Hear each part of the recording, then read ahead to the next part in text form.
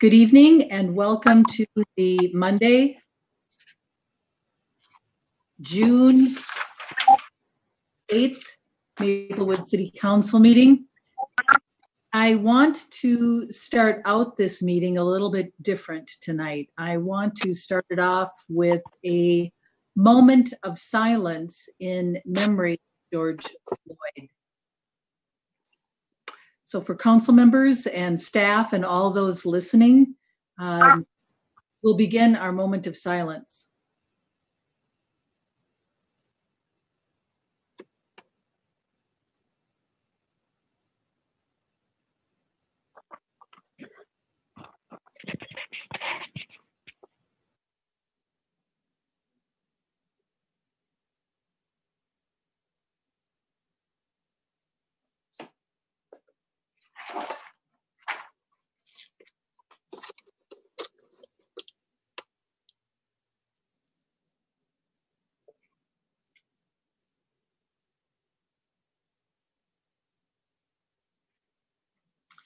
Thank you, everyone.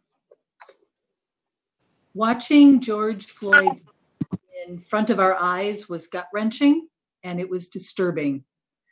These were several of the most horrifying minutes on video that I have ever witnessed. Mr. Floyd struggles to breathe and he cries for help, while the officer appears indifferent, kneeling on his neck, cutting off his ability to breathe.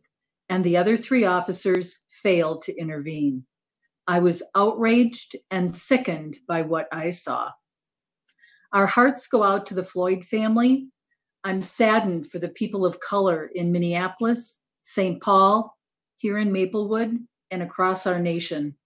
We stand with all those calling for institutional reforms. As an attorney and public official, I hold the values of our Constitution dear. Through the course of our nation's history, the right to protest has forced people to pay attention to injustice, and it has moved them to action.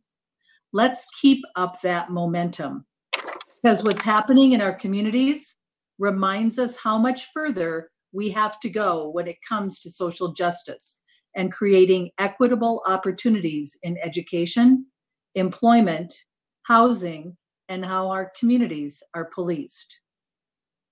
After processing the initial horror, my mind focused to Maplewood, our community, our public safety department, and specifically our police officers. I asked myself, had I, as a council member and now mayor, done all that was in my power to make Maplewood a more equitable community that ensures harmony, justice, and equitable opportunities for all in our community? Indeed, I've received numerous calls and emails asking, what is Maplewood doing? Some calling for defunding our police department, others demanding change, and others simply asking, what are we doing? Of course, we all need to do much, much more. I and the members of this council don't have all the answers. We need the community's help going forward. We can and must continue doing this together. Acknowledging that we've taken only incremental steps on a long, complicated journey, there are points of pride in what Maplewood and our community members have accomplished so far. I'd like to start by recognizing Public Safety Director Scott Nadeau, whom I'll call on in just a few moments. In the last 3 years, our police department has made significant progress improving our policing practices, engaging the community, and hiring officers that better reflect Maplewood's demographics. Even before Chief Nadeau arrived, we had witnessed systemic issues that needed to be addressed. In 2014, we saw the unrest in Ferguson and New York. And by 2016, with the killing of Philando Castile here in Minnesota, enough was enough. Then Chief Paul Schnell, at the direction of myself and council members Juniman and Smith, who are on council with me, developed Maplewood's response. We started the Use of Force Task Force. It helped us set the groundwork for reshaping our approach to policing. Councilmember Neblett served on that task force and now sits on the council. In the last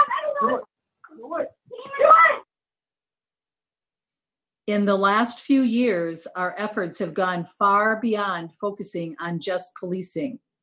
Maplewood prides itself on a high quality of life, a great place to live, work, and raise a family. Policing alone will not help us ensure that. We need to build all of the community support systems that lead to success. The council adopted community inclusiveness as one of our strategic objectives by which we measure and make all of our decisions. The strategic objective states that we will strive to create a community that is engaged, tolerant, and compassionate about everyone. To further build a community that embraces and respects diversity and that uses different perspectives and experiences to build an inclusive and equitable city for all. As elected leaders, we have all worked closely with our 2 school districts to help them pass construction referendums to build world-class educational facilities that meet students' evolving needs. Both superintendents came in during that effort and showed us photos of how far into disrepair our schools had become. We as a council and as a community supported these important educational initiatives because our students are our future. Students need good jobs and a pathway to middle-class careers. That's why we partnered with a St. Paul nonprofit to host a high school career fair, which attracted more than 300 students with diverse backgrounds from a variety of East Metro schools. Everyone deserves a clean, suitable, and safe place to live. After working with our housing providers, Maplewood has launched a rental housing licensing program to force bad landlords to shape up, ensuring clean, secure, well-maintained properties and units for all residents of Maplewood. During the recent demonstrations for social justice, I was heartened to see so many different faces in the crowds. That's important because while Minneapolis, St. Paul, Maplewood, and some other first-ring suburbs have diverse populations, their neighborhoods, including some of ours, are less integrated. One of the things I'm most proud of is that when we hold large-scale community gatherings, we've been able to bring all of our different backgrounds together in one celebration, giving community members a chance to meet and talk about shared experiences. It's also created a space for them to see our police officers and our officers to see them in a relaxed, informal, non-enforcement setting. It's helped melt some of the tensions because it allows people an opportunity to really connect with each other. Unfortunately, because of COVID, we're not able to hold these gatherings for the foreseeable future. That's why it's so important now that we continue working creatively together on these issues. I'm looking to folks on this DS with me, members of our newly formed Multicultural Advisory Committee, and our community as a whole to move Maplewood forward. Inclusiveness is one of our strategic objectives, and if we keep that in the front of our minds as we all consider what we can do individually and collectively as a council, a resident, or a business in Maplewood, we will make true change happen in our city. At this time, I've asked Chief Nadeau to address us and share his perspective on what Maplewood Police have done and plan to do as we move forward in the aftermath of the killing of George Floyd. Chief Nadeau. Thank you, Mayor, and good evening to the members of the City Council. The murder of George Floyd on May 25th at the hands of Minneapolis police officers has led to more than just protests, rioting, and arson. It has brought forward some fundamental questions that we all need to answer about race, equal justice, bias, and policing in America.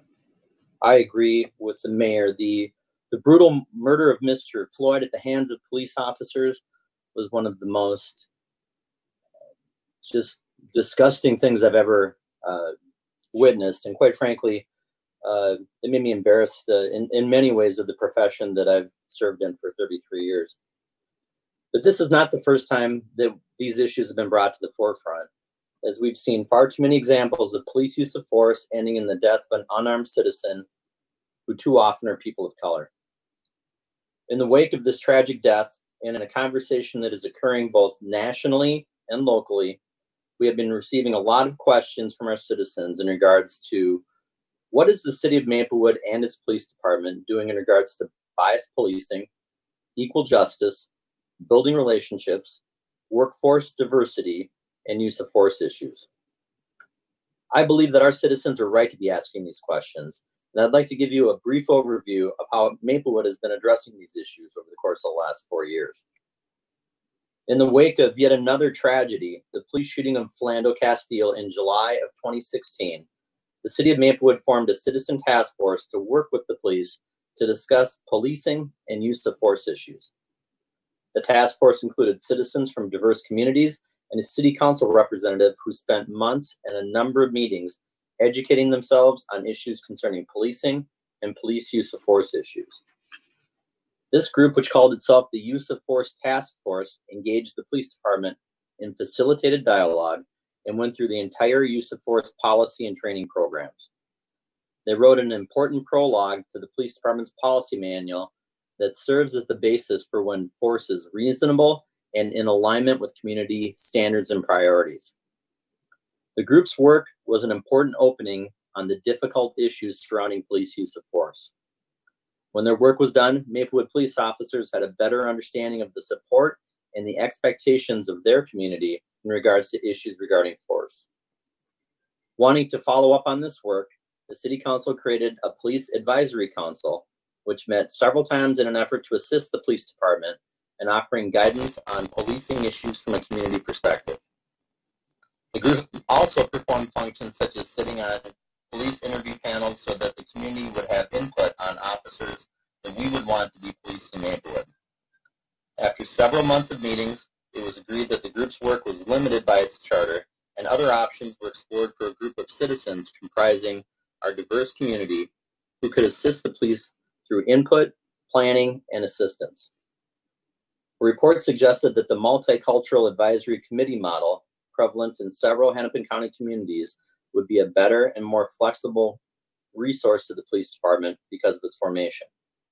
Recruitment was done, and a start date with 12 of our members was established. That has now been delayed due to COVID-19 concerns, and we are presently looking at forming that group with a starting on a Zoom meeting.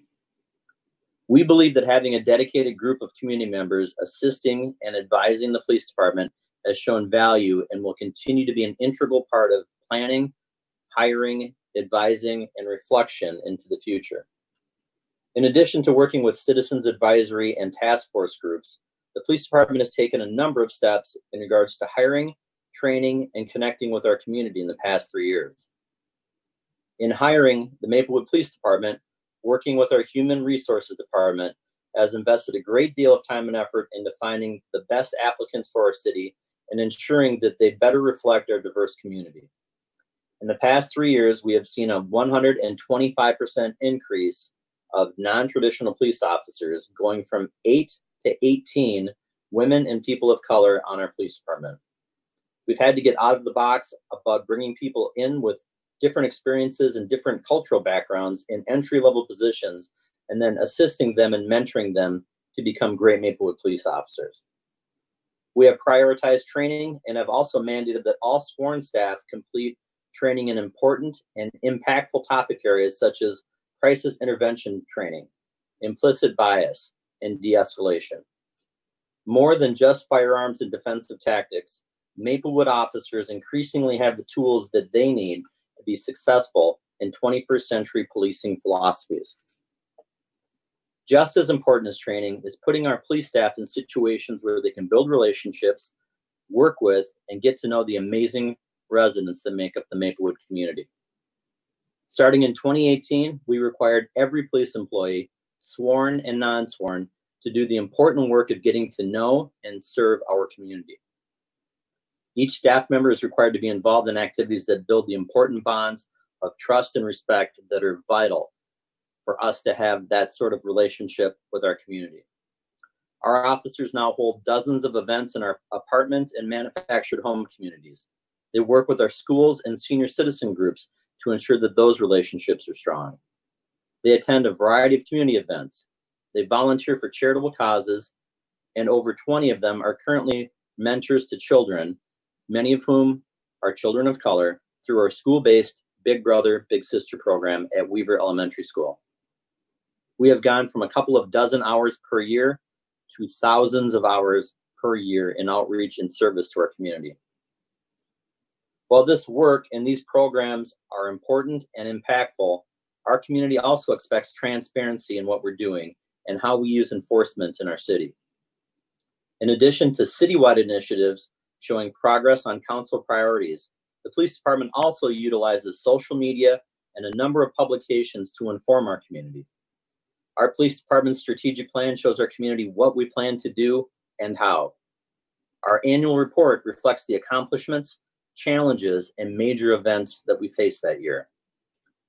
Our community information report is one of the most comprehensive summaries of police enforcement activity to include factors such as age, race, other demographics, and issues like victimology that is published by any metro area police agency.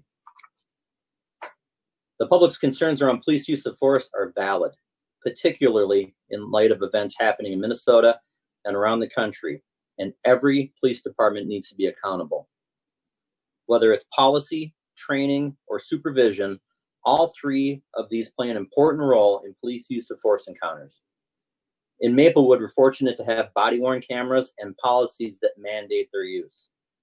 Because of body-worn cameras, every use of force incident is examined in detail to ensure that any use of force that was necessary reflects the training and best practices that our community expects. This is a safeguard to both our officers and our community, and the best investigative tool when it comes to use of force incidents.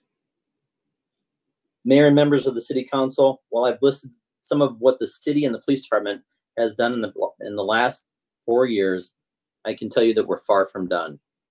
Our police department needs and our community expects that we will continue to pursue a path that is just for all of our residents and where every person in Maplewood is respected. We need to continue this important dialogue with our residents, including those from diverse backgrounds, and build trusting and respectful relationships with our diverse faith groups and communities. Our Multicultural Advisory Committee, community dialogues, and continued efforts on training, building relationships, and diversifying our workforce are important next steps. If there are any residents who have questions in regards to any of these issues, we make sure that all of our policies, reports, and publications are available online. For those who have additional questions, of course, we're happy to talk to any resident and share information or hear their concerns. I hope that this short summary of the path that we are on for the past 4 years is helpful for our residents' knowledge. And please know that our entire agency is committed to continuous improvement in this regard, not only this year, but in years to come. Thank you, Mayor. Thank you, Chief Nadeau. I really appreciate that update. Council members and those present, let's rise for the Pledge of Allegiance, please. I pledge allegiance to the flag of the United States of America and to the republic for which it stands, one nation, under God, indivisible, with liberty and justice for all. Ms. Sint, would you please take the roll call for us? Councilmember Smith. Here. Councilmember Knudsen.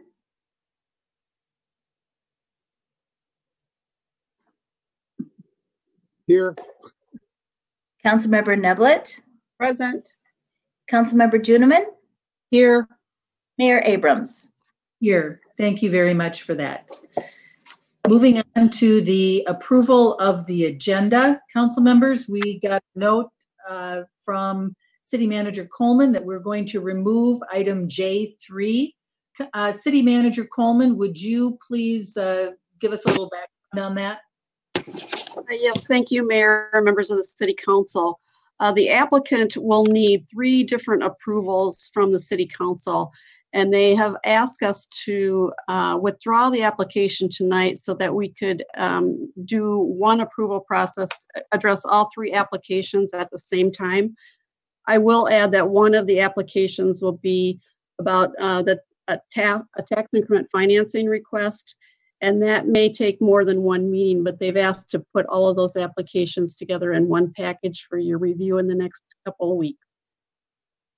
Thank you very much. And so with that, I'll entertain a motion to approve the agenda with the removal of J3. I move the amended agenda. Second. Moved by Juniman, seconded by Knutson, the amended agenda with the removal of J3. Any further discussion? Tonight's order is going to be Councilmember Smith, Councilmember Knutson, Councilmember Neblett, and Councilmember Juniman. So let's start with you, Councilmember Smith. Any other comments or discussion? I don't think so. Okay, Councilmember Knutson. No, thank you. Councilmember Neblett. No, thank you. Councilmember Juniman. No, thank you. Hearing no further discussion, then let's vote on the approval of the amended agenda. Councilmember Smith. Aye. Councilmember Knutson. Aye. Councilmember Neblett. Aye. Councilmember Juniman. Aye. And I vote aye as well. The motion passes the approval of the agenda.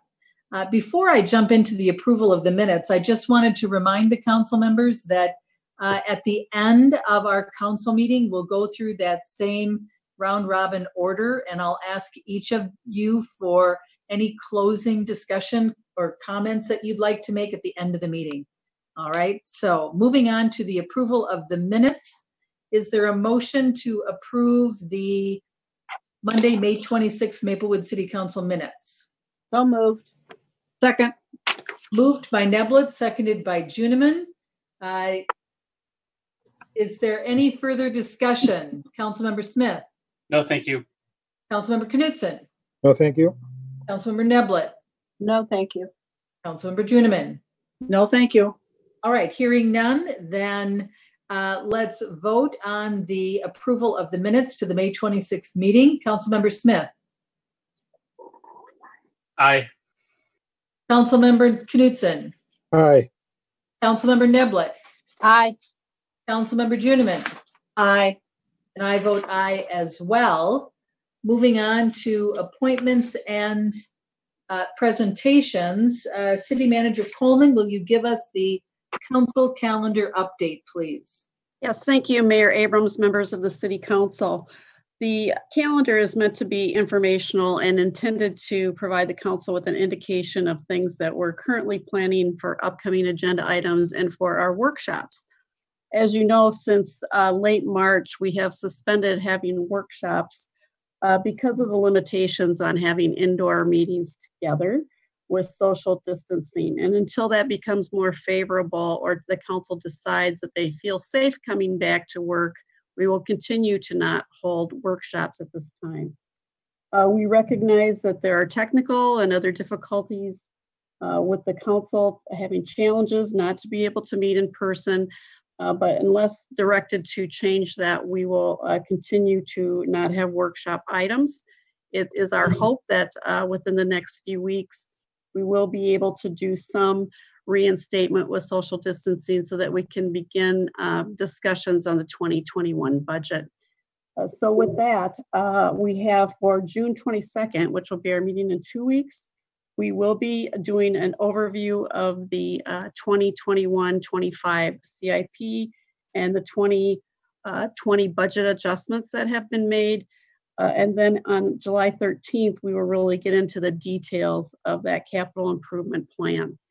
With that, Mayor and Council, I would just ask if you have other items that you would like staff to be aware of to bring back information to you. We would be happy to receive that information this evening. Thank you, City Manager Coleman. I wanted to take the temperature of the council. We had talked at our last meeting about everyone's comfort level about getting back together on June 22nd. And I guess what I'd like to do is we'll do a round robin on this and just see where you are. And of course, we would be socially distanced and following all the guidelines set out by the governor's executive order. So that, I just wanted to know what you were thinking about that. Councilmember Smith. I'd say my feelings haven't changed. I would defer to others in the group. I'm fine either way. Okay. Councilmember Knudsen. I'm fine with coming back to meetings. Okay. Councilmember Neblett.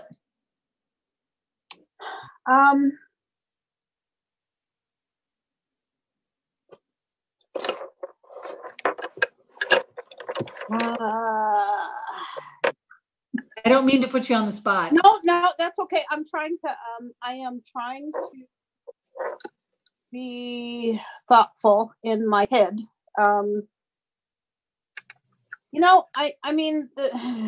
Okay. I think I would be okay coming back on the 22nd, as long as we have the ability to distance. Okay. Councilmember Juniman. I guess I'll go along with the group, although I would prefer July. Okay.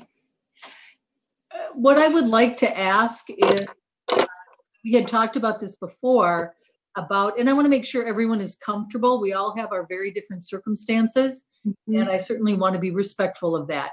And so with that in mind, I would like to ask City Manager Coleman to work with Mr. Folds on either everyone coming back, or in the event that some people would feel more comfortable doing a hybrid where they may be at home with an iPad, that we can figure out the technology so that we could start moving towards coming back together. And I would ask that you would kind of put together what our options are so that we could, if some of us were inclined to come back together and do a meeting in person, that we would be able to work that out. And then also have the hybrid option if some council members felt more comfortable staying at home, that they could use their iPads. So I would ask City Manager Coleman if you could work that out with Mr. Folds. Certainly, Mayor. I know Mr. Foltz has been looking into the options to do that. So we will have something for you in the next few days to let you know how we're going to be able to accommodate that. Wonderful. And I want to thank Mr. Folds for doing such a marvelous job with this technology through this challenging time, that we continue to be able to accomplish the city's business. Also I want to thank City Clerk Sint, because this is a different way for us to be running meetings as well. So thank you to staff for keeping us up and running with technology, and hopefully we can transition smoothly back to being all together. I know I'm looking forward to seeing everyone. So thank you with that. Our council members, are there any council presentations? I don't think we had any.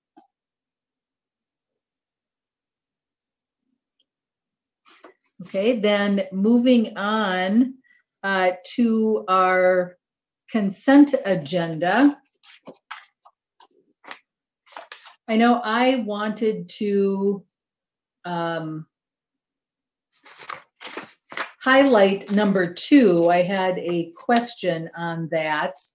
And council members,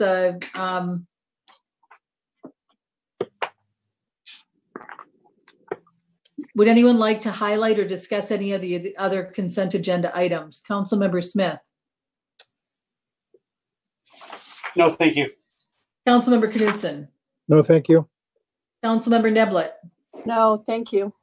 Councilmember Juniman. No, thank you. Okay, my question before we consider a motion on this was to ask Mr. Love if he would comment about the resolution in the consent agenda for reduction of retainage on a construction contract. Can you, Mr. Love, please comment on that? Because from the staff notes, it appears that the vast majority of project improvements were completed, and so that the contractor is requesting return of a portion, or, well, it just says $63,146.95. Could you explain that, please? Is the entire project done? Are we retaining any other fees? Could you fill us in on that, please? Absolutely, Mayor and Council. So this project is related to the Wakefield Park building construction project. The project is essentially completed, both the building and the landscaping. One of the things that occurred is we had an extended warranty for the landscaping work to ensure that everything came through the winter. That inspection is going to be happening within the next few weeks by our consultant. Once that is done, we'll be bringing this item back to you for closure of the project and final payment on the project. So what this one is the contractor has requested to reduce the retainage on the portion of the project related to the building to 5% to 0.5%. So overall on the project, we retain 5% of the payments as retainage to make sure that everything gets done and completed. We have $102,913 in retainage on the project overall. This release is related to the building, as that is all done, and we're not looking for any inspection on that yet. So that release is $63,146, which leaves us about $39,767 of retainage related to the landscaping. So when we bring this item back towards to council for final payment and acceptance, we would also be releasing the last of the retainage on this project. Thank you for that, Mr. Love. Council members, do I have a motion for the consent agenda? So moved. Moved by Knutson. Do I have a second? Second. Seconded by Juniman. The motion for to approve the consent agenda, items 1 through 3. I think I'm confident enough that we'll go right to the vote, and I don't believe there's any other further discussion on it. Let's vote. Councilmember Smith. Aye. Councilmember Knutson. Aye. Councilmember Neblett. Aye. Councilmember Juniman. Aye. And I vote aye as well. We have no public hearings tonight. Moving on to unfinished business. Finance Director Paulseth, this is yours concerning the award of the sale of GO improvement bonds, Series 2020B. Thank you, Madam Mayor. Can everyone hear me? Can hear you just fine. Wonderful. I was kicked out once tonight and had to log back in, so I just want to make sure everything's working. Tonight, the City Council will be considering approving a resolution which will award the sale of general obligation improvement bonds Series 2020B. The Council authorized the sale of these bonds on May 11th, 2020. The bonds are going to be used to finance the street projects this summer, the reconstruction projects. And the amount of the original amount of the sale was estimated to be $6,875,000. That sale was held this morning with some special provisions. The underwriter is offering a quite a large premium, so in the structure of the bonds has changed. So you do have a revised resolution for a lower amount of the bonds that was provided with supplemental materials this afternoon. Our bond consultants, Bruce Kimmel from Ellers, facilitated this bond sale along with his colleagues, and he is here tonight to give you the details of the sale and give you his recommendations. So at this time, Madam Mayor, I would ask that you recognize Mr. Bruce Kimmel from Ellers. Mr. Kimmel, are you with us? I am, Mayor, yes. Welcome. Thank you, and thank you, council members. I'll just give you a brief overview of the sale results. As Ellie mentioned, we had a very successful sale. We received 5 bids on the city's behalf this morning at 10 a.m. And if you have the sale day report in front of you, and if I could ask you to flip to the page, it's the 3rd page of the PDF that's titled Bid Tabulation, you can see that the winning bid came from Northland Securities. If you look in the far right-hand column that's titled True Interest Rate, you can see that Northland's bid, all things considered and calculated on an apples-to-apples basis with the other bids, came in at 1.43%. This is really remarkable, and it reflects how low interest rates have come since the bond market really stabilized and recovered starting in early April. And so quite an excellent result. And what's also noteworthy here is even the last place bid from Stifel Nicolaus came in at 1.51%. So only 8 basis points or 0.08% of difference between the first place and the 5th place bid, which really just indicates how aggressively underwriting firms were competing to win these bonds from the city of Maplewood.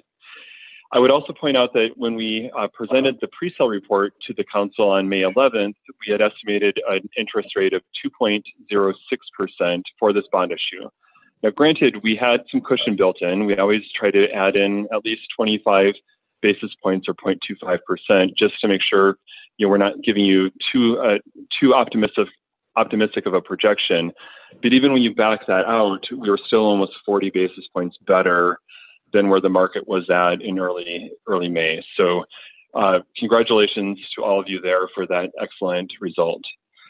Ms. Paulseth also mentioned the premium bid from Northland. I'll just touch on that briefly. If you see on the top of that bid tabulation page, you can see that Northland's coupon rates started out at 4% and then dropped to 2% after the call date on the bonds. And I won't go into all of the bond math nitty gritty, although I would really like to, but I know you have other things on your agenda. But you can see then in the column next to that the reoffering yields, those are really truly the net effective interest rates that the city is paying on each of those maturities. And those are the interest rates that range from 0.4% up to 0.1 or up to 1.6%. So that really explains how the overall interest rate is closer to 1.4% for the overall 15-year bond issue. But I just wanted to explain that that's really the basis for the premium bid. And so that was over $600,000 of additional money that they were wanting to pay the city of Maplewood for these bonds. Now, after talking with Ms. Paulseth, we confirmed that the city doesn't need additional funding for the 2 improvement projects that you're undertaking. So we used that net premium along with some unused issuance costs that we had built into the preliminary bond issue to reduce the size of the bonds by that full $675,000. So in case you were wondering how we were able to drop the bond issue by that much, that's the rationale there. Why don't I also just touch briefly on the debt service results? I won't go into a lot of detail here, but I would note that after factoring in the lower principal amount of the bonds and the slightly higher coupons on the bonds, still the net result for the city is that over 15 years, you as well as the assessment payers will be paying a total of about $400,000 less on this bond issue than what we had projected back in May. So the true bottom line result is about $400,000 of savings as opposed to what we had estimated before the bond issue. And then finally, Mayor and Council members, I did want to touch on the S&P rating affirmation, and those are the last several pages of the sale day report. As you may know, the city's AA+ rating was affirmed with flying colors last week as part of this bond issuance process. As Ms. Paulseth, along with Mr. Rube and Mr. Thompson and Mr. Love, all did an excellent job of preparing for this rating discussion and then sharing information on the phone call with the S&P analyst. And really, this was a very experienced analyst, one who's rated the city before, and she had very few questions because the city had basically answered all of her questions ahead of time. But we did have a very productive discussion. Of course, they did have questions about COVID-19 and the effects of the pandemic on the city. And your staff did an excellent job of discussing how you do and don't expect that to impact the city's finances and operations. And really, there were no lingering questions or concerns from that.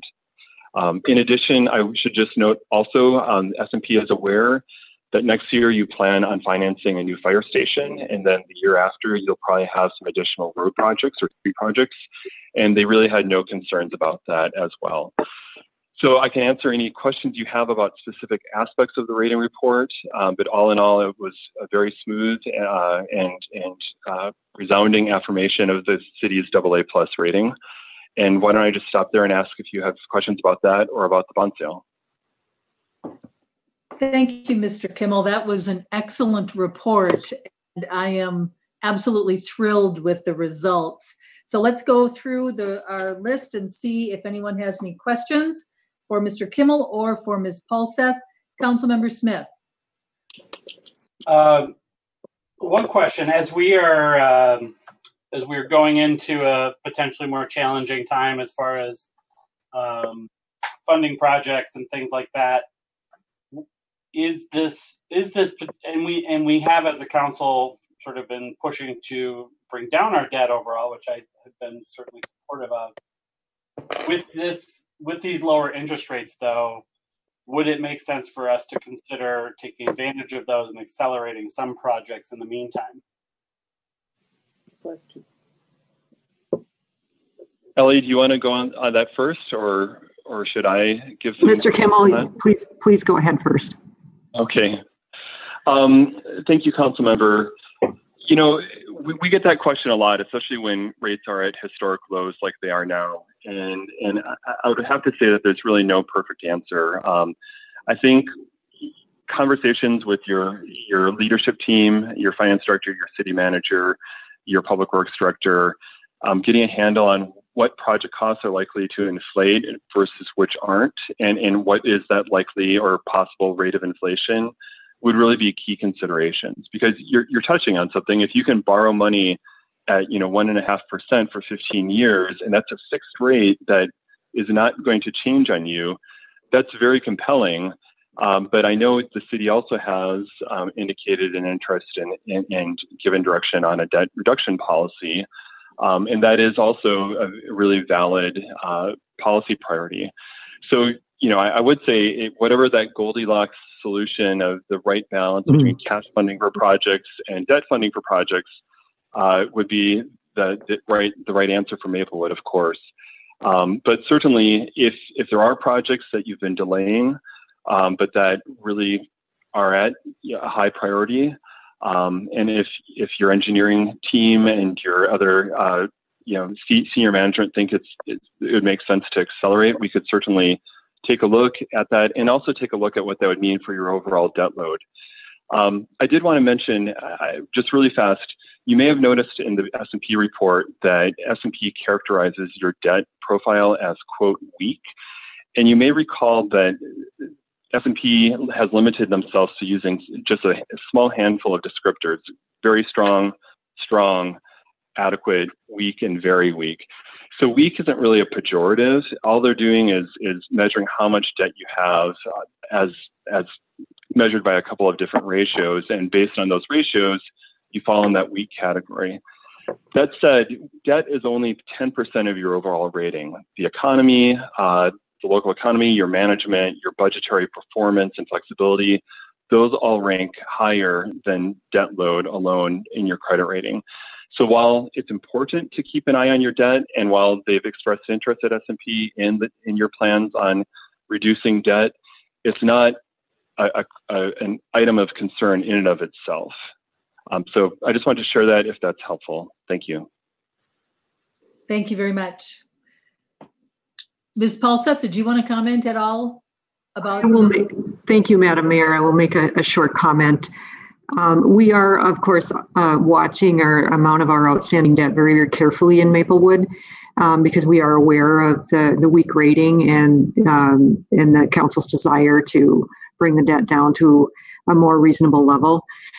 We do want to keep in mind that we have a large fire station project that we'll be funding very early next year. We're going to be watching the market very closely over the next 6 months to determine the right time to issue those bonds. We could issue them as early as January, depending on what the timing looks like and what the market looks like. So 7.1 million is the amount that we'll be issuing. It is possible that there is a small amount of room left in our $10 million limit to issue bonds for roads also next year, but we had not planned on doing that in the interest of keeping the debt down and also keeping the amount of debt service affordable. So even though the rates are excellent, it still has to fit into Maplewood's affordability plan. We have to fit it into our debt service schedule and look at the impact that it has on the property taxes. So we continually analyze those things every time we issue debt, and we will certainly keep this in mind next year, or as we move through this next CIP process, we'll certainly keep it in mind. It doesn't appear at this point that adding a street project would be affordable, but we will certainly continue to analyze that as we move through this CIP process and into next year. Thank you very much. Councilmember Knudsen, do you have any questions? No, I don't have any questions. I have some comments. When I read that letter, I didn't have a lot of time, but I read it quickly. But the overwhelming tenor of the letter was that we have a strong financial position, strong management, strong leadership. In particular interest was that what was described as the weak condition. It also described a situation where we manage that debt load very well, essentially mitigating that concern because of our debt management. So I just wanted to say how strong I think we are recovering from a high debt situation, and how our ability to move forward is based on the talent we have in Maplewood. Thank you. Thank you. Councilmember Neblett. No questions, but I guess timing is everything. And thank you, staff, for being on top of this, saving the city $400,000. There is nothing better to hear. So thank you. Thank you. Councilmember Juniman. No questions. Ditto what was said before me. Thank you, staff. Congratulations one more time. It is so good to be in our chairs and hear that we are in a strong position financially, particularly. That was an excellent report. So thank you very much. Council members, do I have a motion? Now the motion is for the amended resolution. Just to keep that in mind, because the one in our packet was still the estimate. And so what we're proposing is now concerning the $6,200,000 principal for the bond. Is there a motion?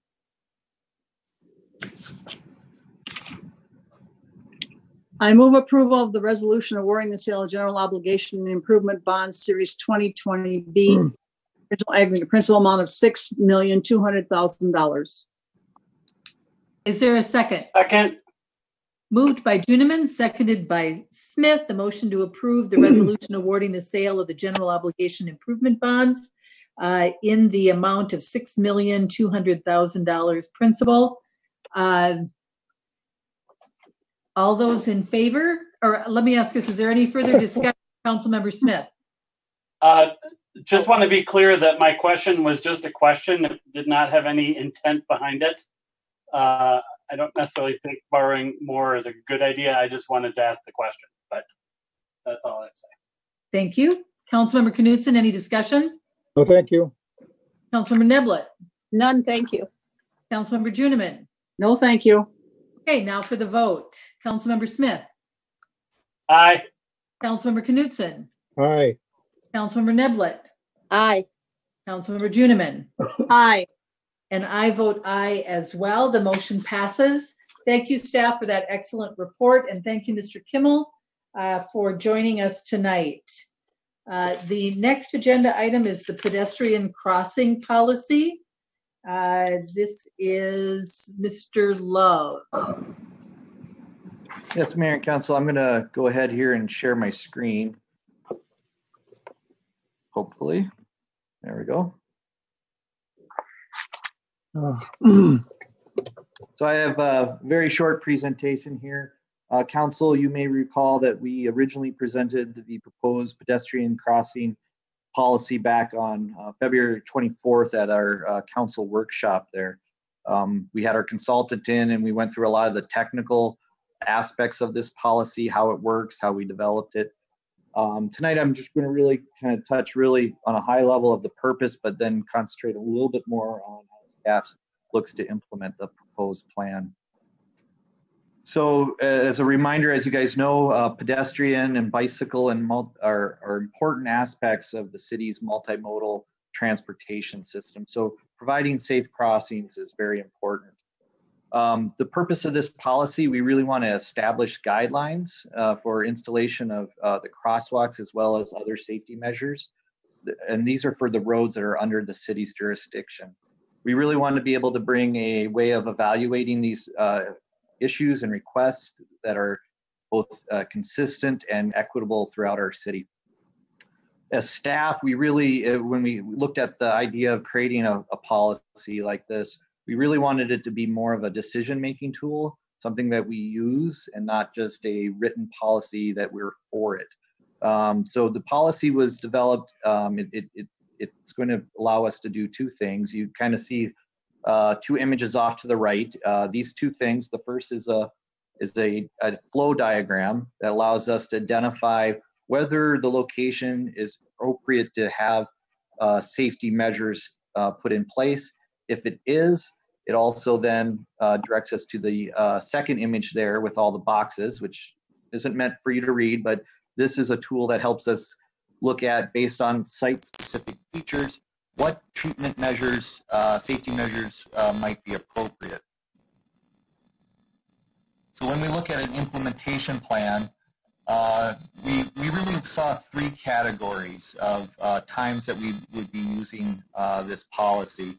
The first one would be something that we would begin right away on with our capital improvement projects. So as we reconstruct streets, and we either, the streets have pedestrian facilities like sidewalks and trails already, or if we're adding them, we would use this policy to evaluate the crossings and make sure that we're providing the recommended safe crossing measures. So that's kind of would be immediate implementation on it. The next one we categorize as reactive. So this would be as we get requests from citizens or issues come up, we'd be reacting to those. And that's how we would take in future requests from residents as well. This would give us, this policy would give us a decision-making tool to evaluate all those in a very similar manner. And the last one is the proactive evaluations. So for this category, we'd look primarily at demonstrated safety issues. If we had an intersection where there is a large history of pedestrian accidents, we would make that a primary proactive evaluation. And then the second way we'd look at proactive evaluation is pedestrian generators. So a good example of this is as we look forward to the potential of a rush line or a gold line, and we're establishing these high volume users and these stations, we can use this policy to make sure that the pedestrian crossings in and around these stations would make sure that they are as safe as possible. So the way that the plan works is initially we would be, as for all three of these, we would initially do a desktop evaluation, and then we would schedule field work where we would review the site-specific characteristics as well as collect data such as traffic levels, pedestrian movements, and then we'll use that information with our policy and those flow diagrams that I showed you previously to evaluate the need, if it's appropriate, and at what level. Again, the implementation plan and the policy is written so that known safety issues are a priority. And when we talk about being equitable, if we have multiple needs and we have limited funding, we want to make sure that we're also taking a look at where we have a higher than average environmental justice population. So we want to make sure that the people that are more likely to be using like bicyclists and pedestrians and public transportation, we want to make sure we're applying that to those areas first. With that, that's the end of my short presentation. I'm available for any questions. Staff does recommend the policy to the council for approval. And with that, I'm available for any questions. Thank you, Mr. Love. That was a very helpful presentation. I must say that I really appreciated the slide with the school children waiting for the bus in the snow. It's 95 out there, I think, right now, and so that was kind of refreshing to look at. So, do we have any questions, council members? Councilmember Smith. Yeah. So, will we at some point, for the more proactive approaches, will we see some sort of list of kind of a priority list or something like that for potential proactive things? Yes, Mayor and Council, I think we'll be taking a look at things such as where are our major trail crossings, as well as some of the, like I mentioned, on our future transit projects. Those would be potentially our initial proactive ones. However, I should note we don't have necessarily a list of known bad areas at this time. But there's still ways for staff to be proactive in using this policy. Right, so I understand we don't have a list today. I'm just wondering, will we have kind of a target list that the council can be aware of at some point? Mr. Love.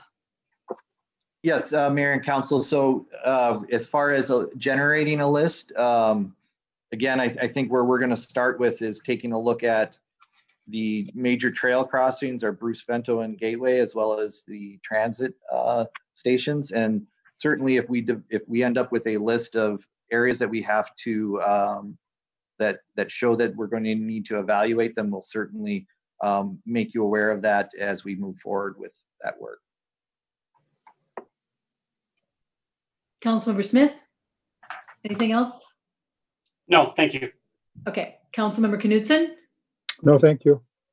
Councilmember Neblett? Yes, Mr. Love, just a quick question. Does this policy address the current like crossing areas that we have? So a lot of them I see are faded. So does this plan take that into consideration for like putting new coats of paint on it so people can actually see them? Yep, Mayor and Council, the policy doesn't necessarily address the maintenance of them. It's more whether they should be used. I will say that I believe we remark everything every other year. So we mark half the city each year. We refresh the paint on half the city each year. Got it. Thank you. Yes. Councilmember Juniman? No, thank you. Okay. Is there a motion to adopt the pedestrian crossing policy?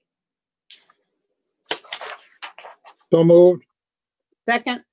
Moved by Knudsen, seconded by Neblett, the motion to approve or to adopt the pedestrian crossing policy.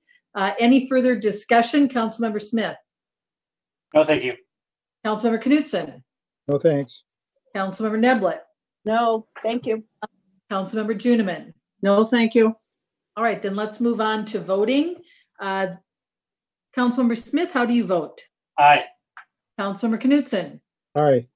Councilmember Neblett? Aye. Councilmember Juniman? Aye. And Councilmember, I vote aye as well. I ran out of the list. Okay, so the motion passes to adopt the pedestrian crossing policy. Moving on to new business, we have our 2019 comprehensive annual report. And Ms. Paulseth, this is yours as well. Thank you, Madam Mayor.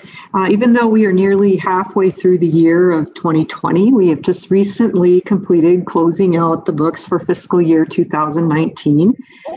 We have been experiencing an audit over the last couple of the months, which is normal. Every year, the city is required to have an audit. Our audit firm is Bergen KDV, and Matt Mayer, the partner who's in charge of the audit, is present tonight, and he will be giving you a presentation on the results of the audit, and he's going to give you a high-level summary of the comprehensive annual financial report for 2019. So, Madam Mayor, I would request that you could recognize Matt Mayer at this time. Certainly. Welcome, Mr. Mayor, to our council meeting.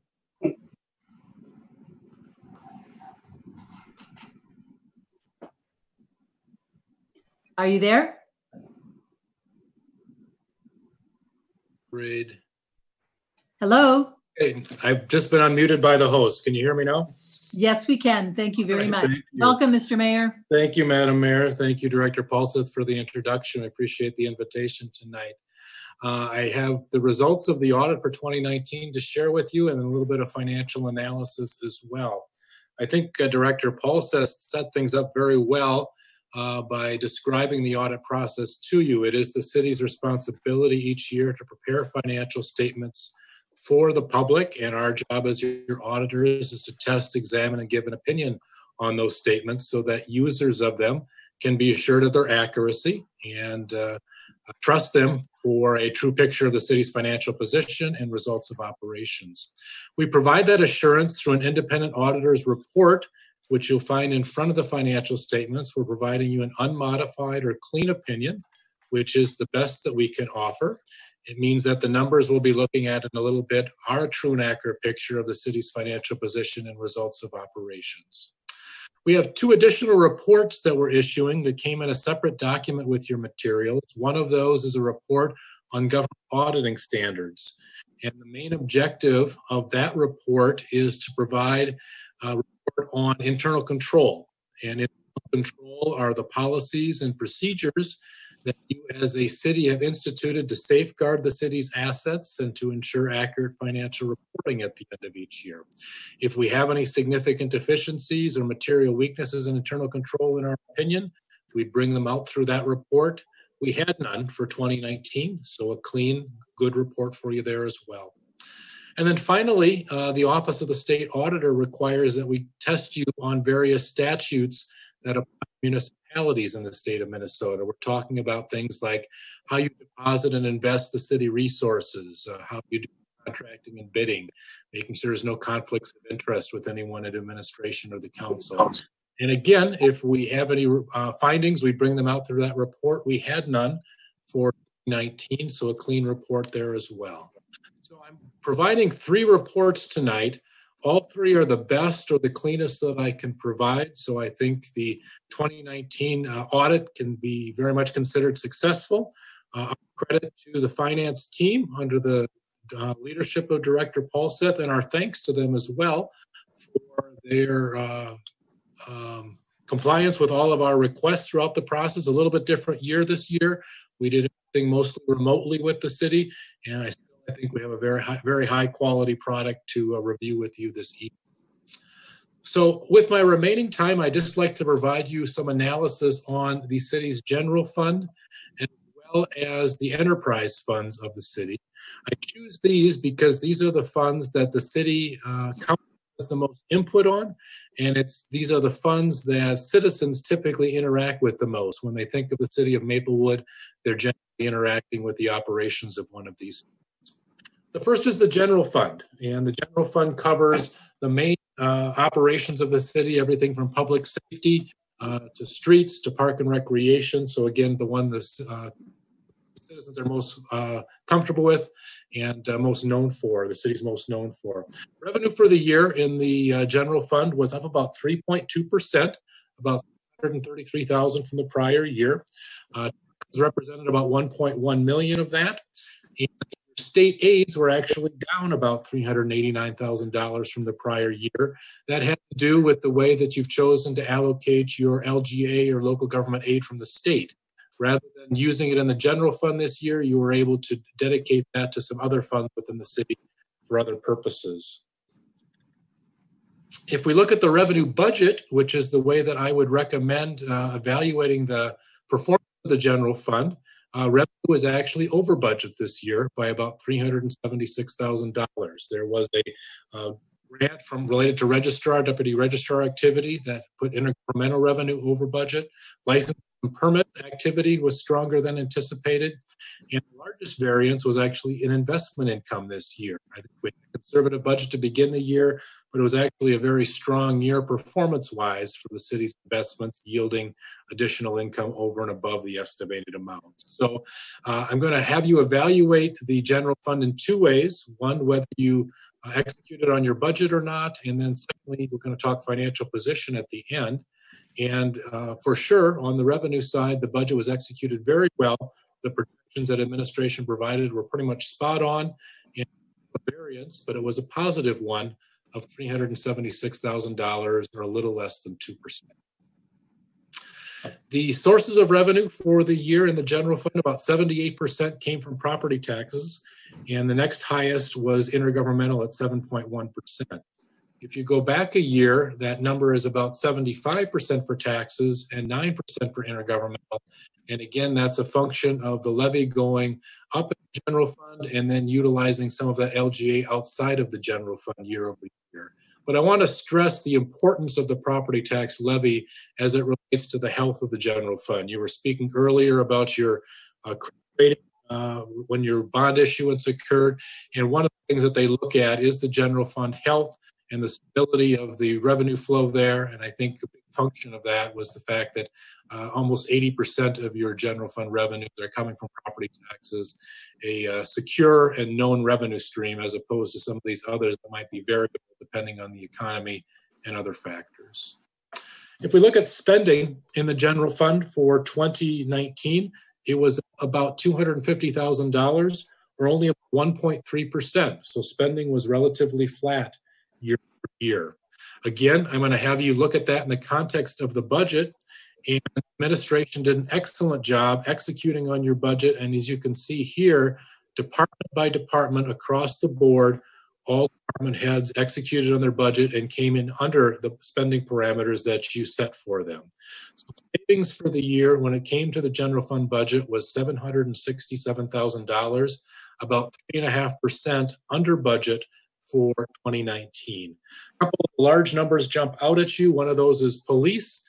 Those were just the typical vacancies that occur in the department throughout the year. Typically, we budget at full capacity or full staffing, and that typically throughout the year does not occur. And then public works as well. There was a conservative budget there for some of the projects, the maintenance, and the other work that needed to occur, and ultimately they were able to execute below the threshold that you established for them as well. So again, using my two measuring sticks, the general fund budget was executed very well by administration according to your wishes for 2019. As we look at where the dollars are being spent, public safety is a priority of the city. About 45% of the budget goes to police, another 11% to the fire department, representing about 56% of the budget for 2019. Public works, about 20% of the budget, and you can see administration coming in at about 8%. If we go back a year, those numbers are almost identical. It's almost like I didn't even change the slide here because they're so close.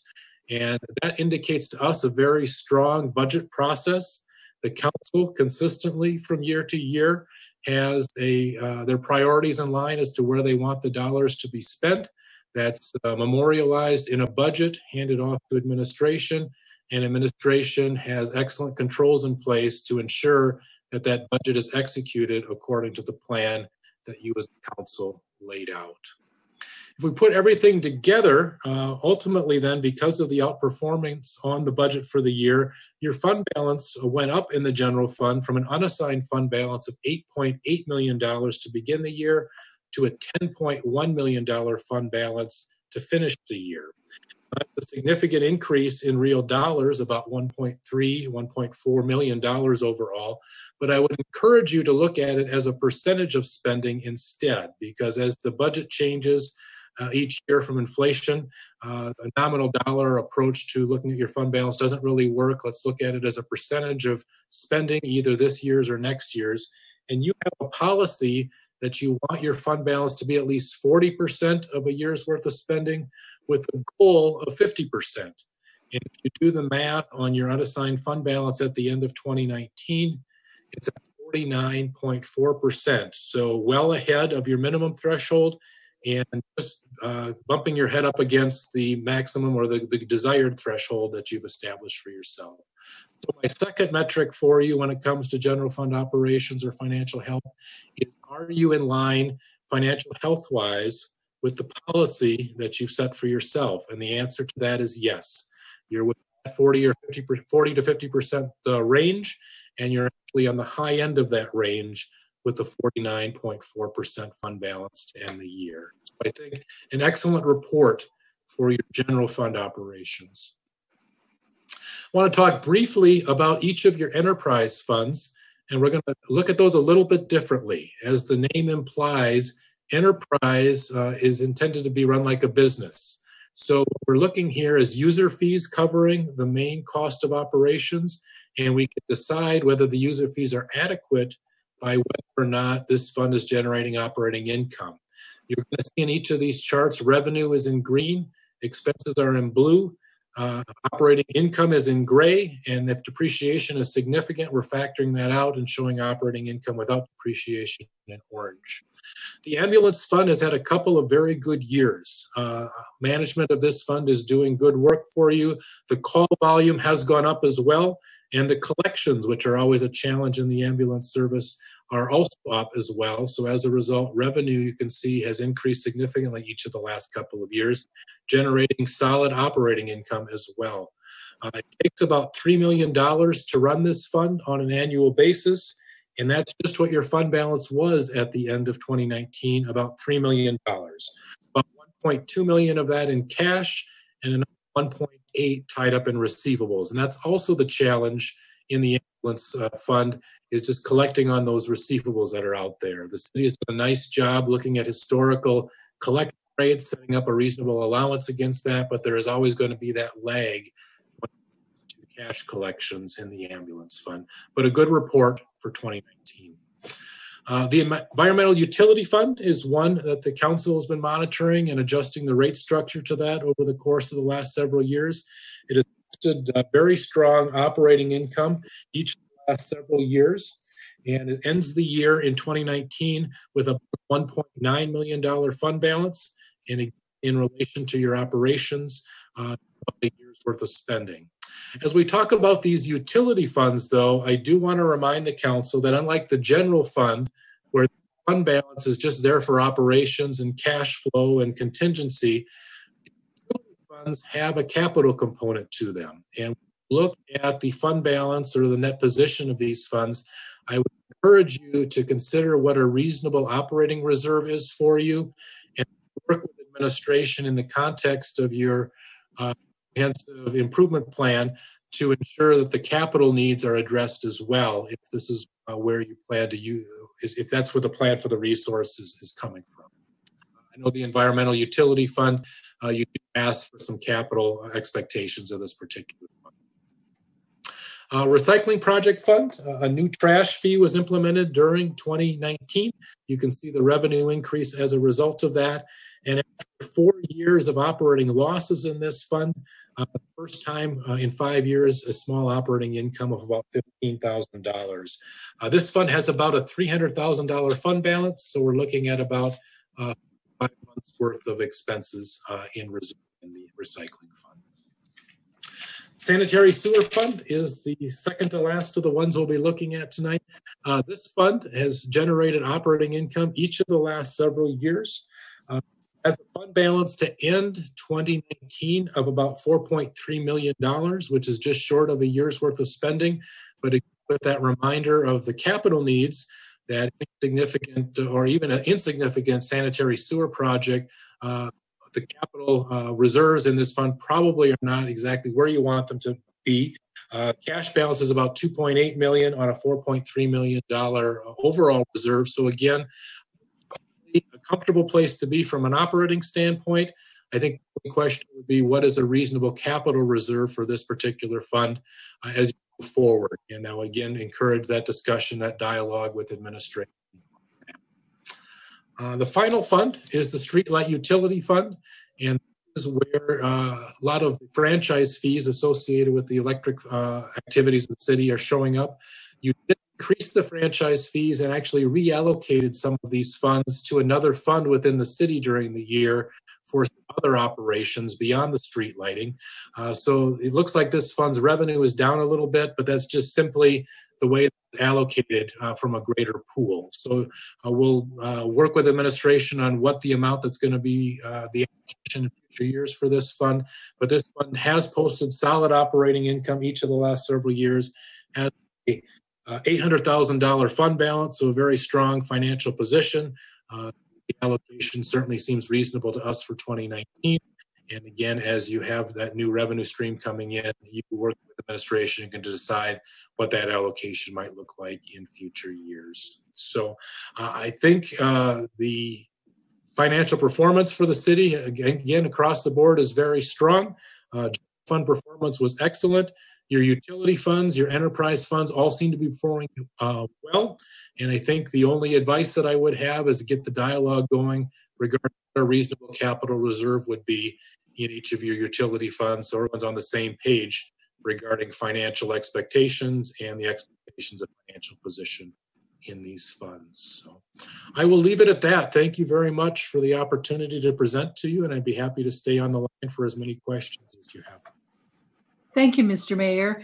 And for council members and for those listening, I just want to remind everyone that our council has an audit committee, which is the mayor, myself, and then a council member.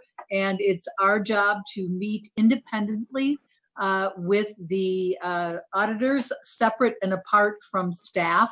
And this year, Councilmember Juniman was on the audit subcommittee with me, and we met and had another Zoom meeting with the auditors, and we were able to ask questions and review this report. And I have to say that it's a very excellent report. You folks did a really nice job, and I would commend Ms. Paulseth and the finance department for the way that they manage the finances of the city.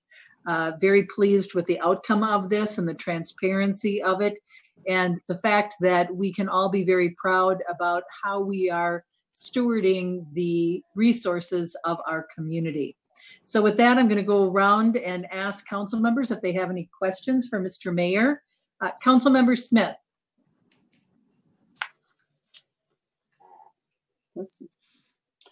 No questions for me. Thank you. Okay, Council Member Knudsen. No, thank you. Council Member Neblett. None from me. Thank you. And Council Member Juniman. No, thanks. Mine were answered last week. Okay, then I would entertain a motion concerning accepting the comprehensive annual financial report for the year ending 12/31/2019. Mayor, I move to accept the comprehensive annual financial report for the year ended 12/31/2019. Second. Moved by Smith, seconded by Juniman. The motion to accept the comprehensive annual financial report for the year ending 2019. Council members, any further discussion? Council Member Smith? Just my kudos to the team, not only to Ellie and her team, but all the department heads for their hard work managing the budget this year. So great job, everybody. Thank you. Councilmember Knudsen. No, thank you. Councilmember Neblett. Hear what Brian said. Thank you. Councilmember Juniman. What they both said, because people think that, we got some credit from our auditors, but at least speaking for myself, what we want doesn't necessarily compute at all unless we have competent people trying to make it work. That's our staff. Mm-hmm. So thank you, everyone. Okay, now for the vote. Councilmember Smith. Aye. Councilmember Knudsen. Aye. Councilmember Neblett. Aye. Councilmember Juniman. Aye. And I vote aye as well. Thank you, Mr. Mayor, and thank you, Ms. Paulseth.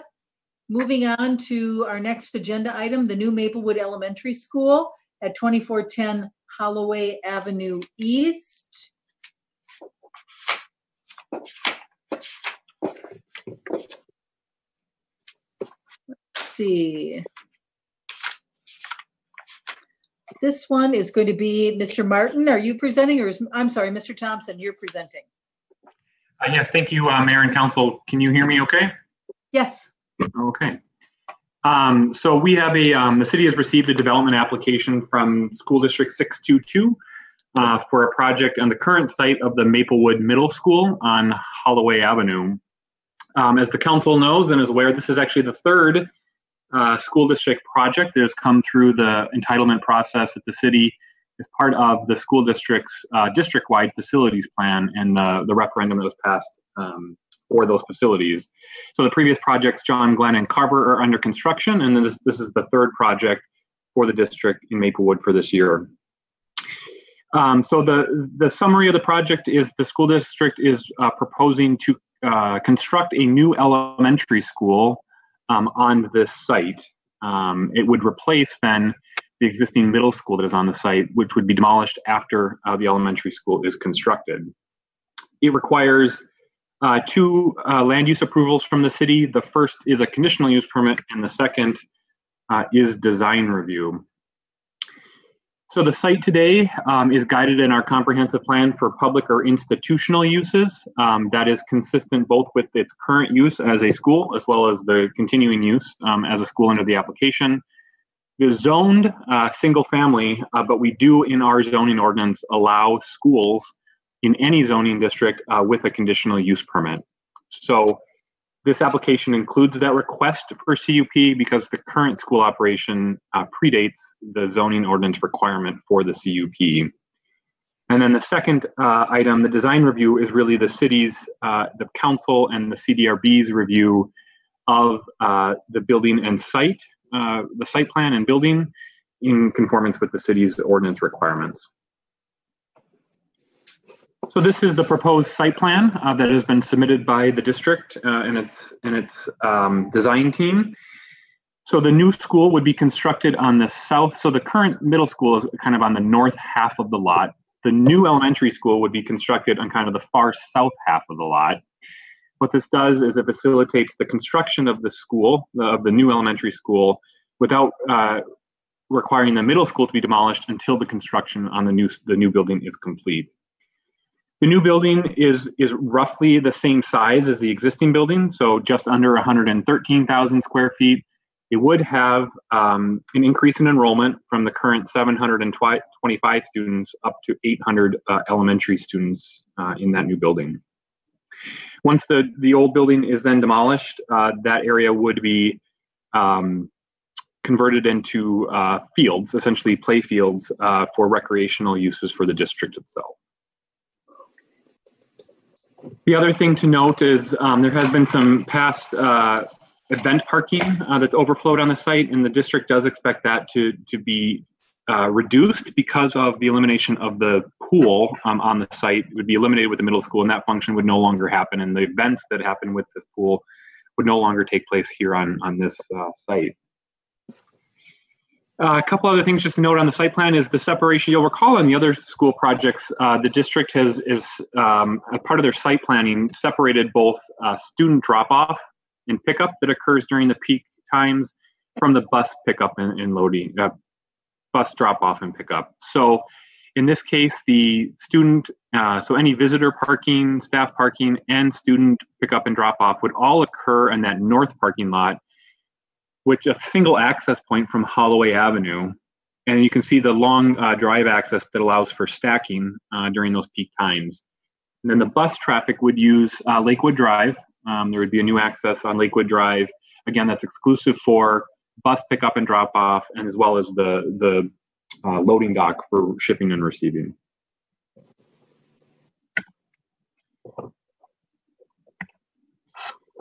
In terms of the building design, it's primarily a two-story building. There are some single-story portions of the building, and the materials include a tan brick, dark brick, as well as metal and precast architectural panels.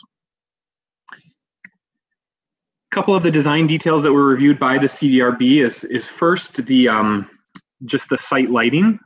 There would be lighting on the site for safety purposes for the parking areas. And we reviewed the preliminary lighting plan and do believe it does comply with the city's ordinance requirements on illumination levels at the property line. The second thing is just the amount of landscaping. The preliminary plans that were submitted with this development application do include fairly minimal landscaping. So this is a significant item that was talked about at the CDRB in really focusing on two areas.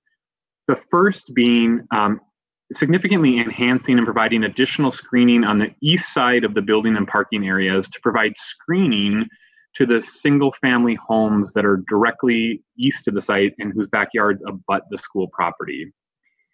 And the second condition that was added by the CDRB is additional screening for the kind of the service area of the building. So where that loading dock and drive lane are, substantially enhancing the landscaping in that area with a greater diversity of materials and with a higher quality landscape plan, provide just enhanced aesthetics, but also to provide some screening from the site improvements, which are shifting down to an area of the site today that is primarily used for recreational purposes. So those conditions, both on the enhanced screening on both the east and west side of the sites, are included as conditions of approval in your draft resolutions. So as we do with all projects, we did send neighborhood surveys to all properties within 500 feet. Because of its close proximity to single-family homes, that was a significant number. So there were 172 properties that were notified. We did receive 10 responses, all of which were included in your packet. And as we have been doing recently with the change into the online meetings for both the CDRB, the Planning Commission, as well as the Council, we did post a presentation of the project, a video presentation of the project on our website. We still held the public hearing at the Planning Commission on May 19th.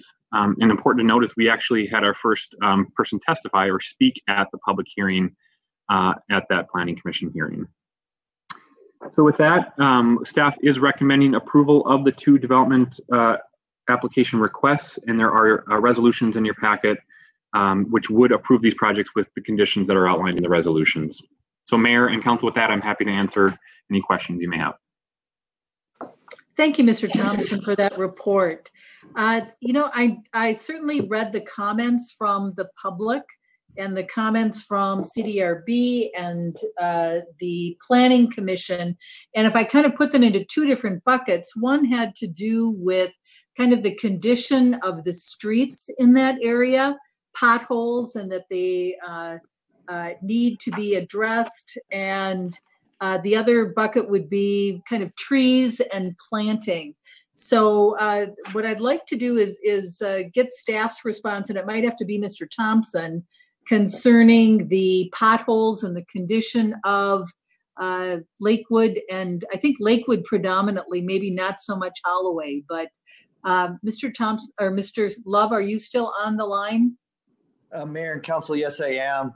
So for our streets, we do design the streets to be able to support bus traffic. The existing conditions of Lakewood, it is nearing the end of its structural life. However, this particular road was actually looked at as a potential CIP project back in 2007. A survey was sent out to the residents along the road, and they voted not to participate in a CIP project. We do have this in our 10-year plan. It is a future CIP project still.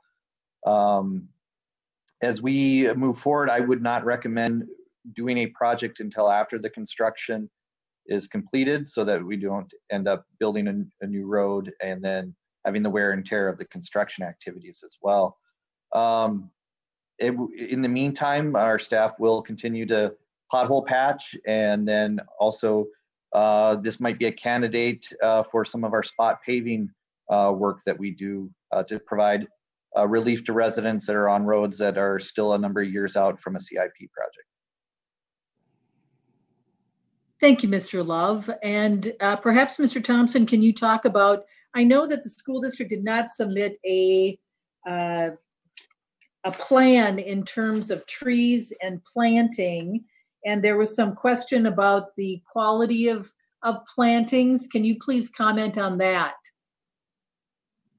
Certainly, Mayor and Council.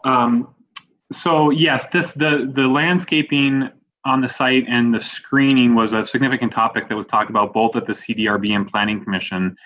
And that's really why those conditions are included in your resolution, which require a revised landscape plan be submitted to the city with all that additional screening and landscaping along the east and west sides, with, again, the comments that we typically have around providing a diversity of species, and just the type of landscaping that's done.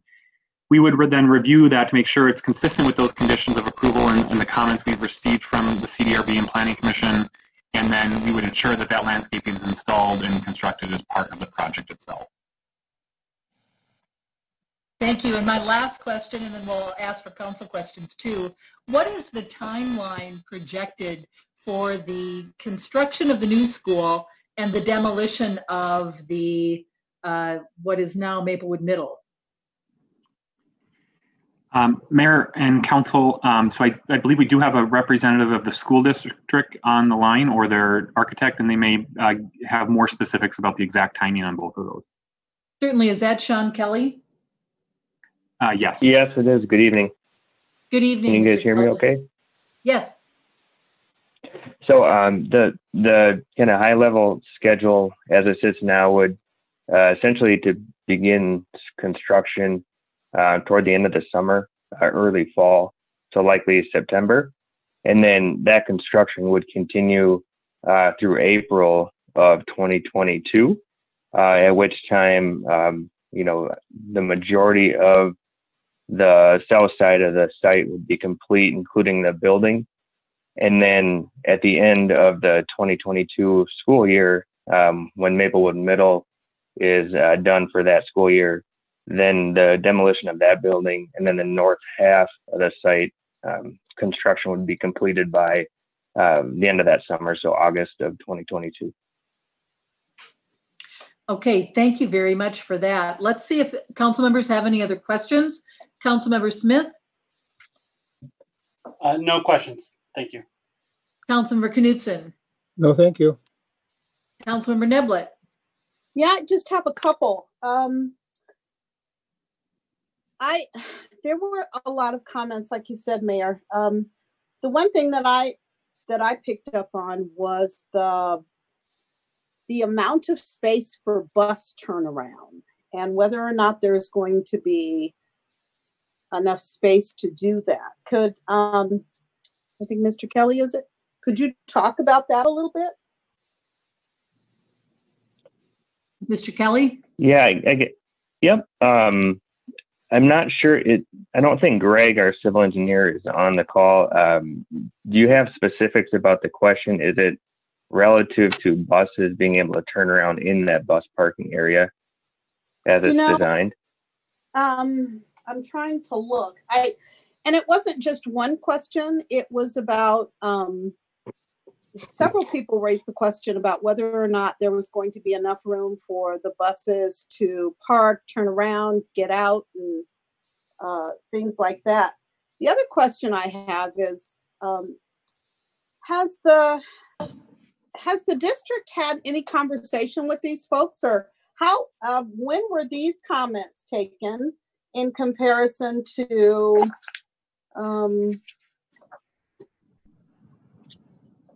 Just do we know when the comments were taken, and has there been any? Has anybody gotten back to the residents to answer their questions?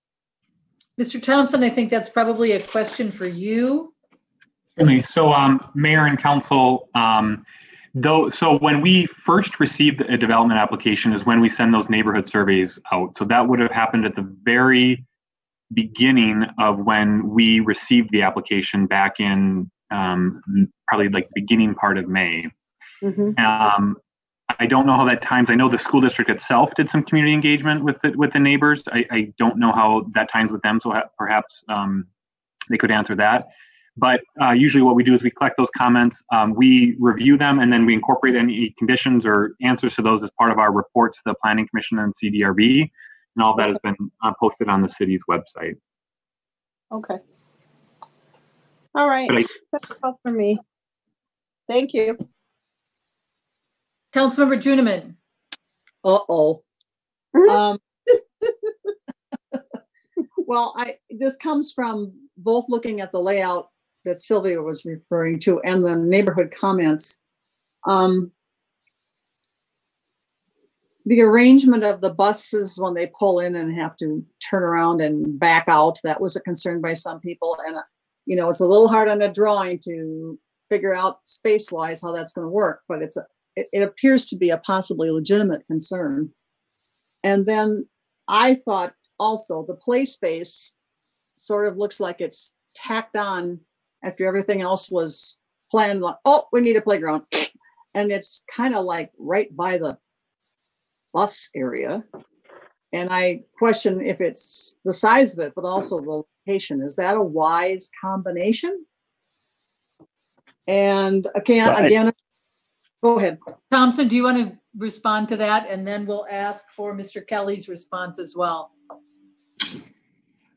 Yeah, Mayor, I don't know if I have any particular insight on that issue. On the bus loading, I do know that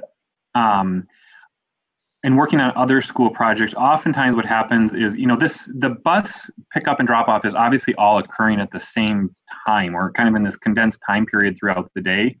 And so it usually kind of functions as what's the best analogy to use? Kind of I'm not quite sure, but like so on this, if you can see the site plan on the screen, all of the buses will kind of pull in to those parking stalls and either pick up or drop off the students. And they don't necessarily back out, but what happens is the buses that are on the far east side of the parking lot kind of start by just pulling forward and around that kind of circular turnaround at the east end of the parking lot, which then heads them straight out. And they kind of go one at a time there's like an accordion out on the site. And so they're heading out onto Lakewood. So it's not every bus having to pull in and back out. It kind of functions all at the same time as they go in order out of the site. Okay. And it's hard to describe on over the phone, but that's kind of how it usually typically happens. But why the playground is put there, I think perhaps the architect could best answer that. Mr. Kelly, can you respond to the location of the playground, please? Certainly. So I would just echo the comments about the bus drop-off. The buses would not be backing up at any time. As mentioned, they would pull in and stack in the parking stalls that you can see on the site plan. And then in order to exit, they would just continue to pull forward and make their turnaround in the kind of widened section of that loop. And then as far as the playground goes, the playground, part of the criteria was to have that playground adjacent to the bus drop off, because during the day, the bus area will double as hard surface play. So that playground is accessible from the student entry, which is on the east side of the building.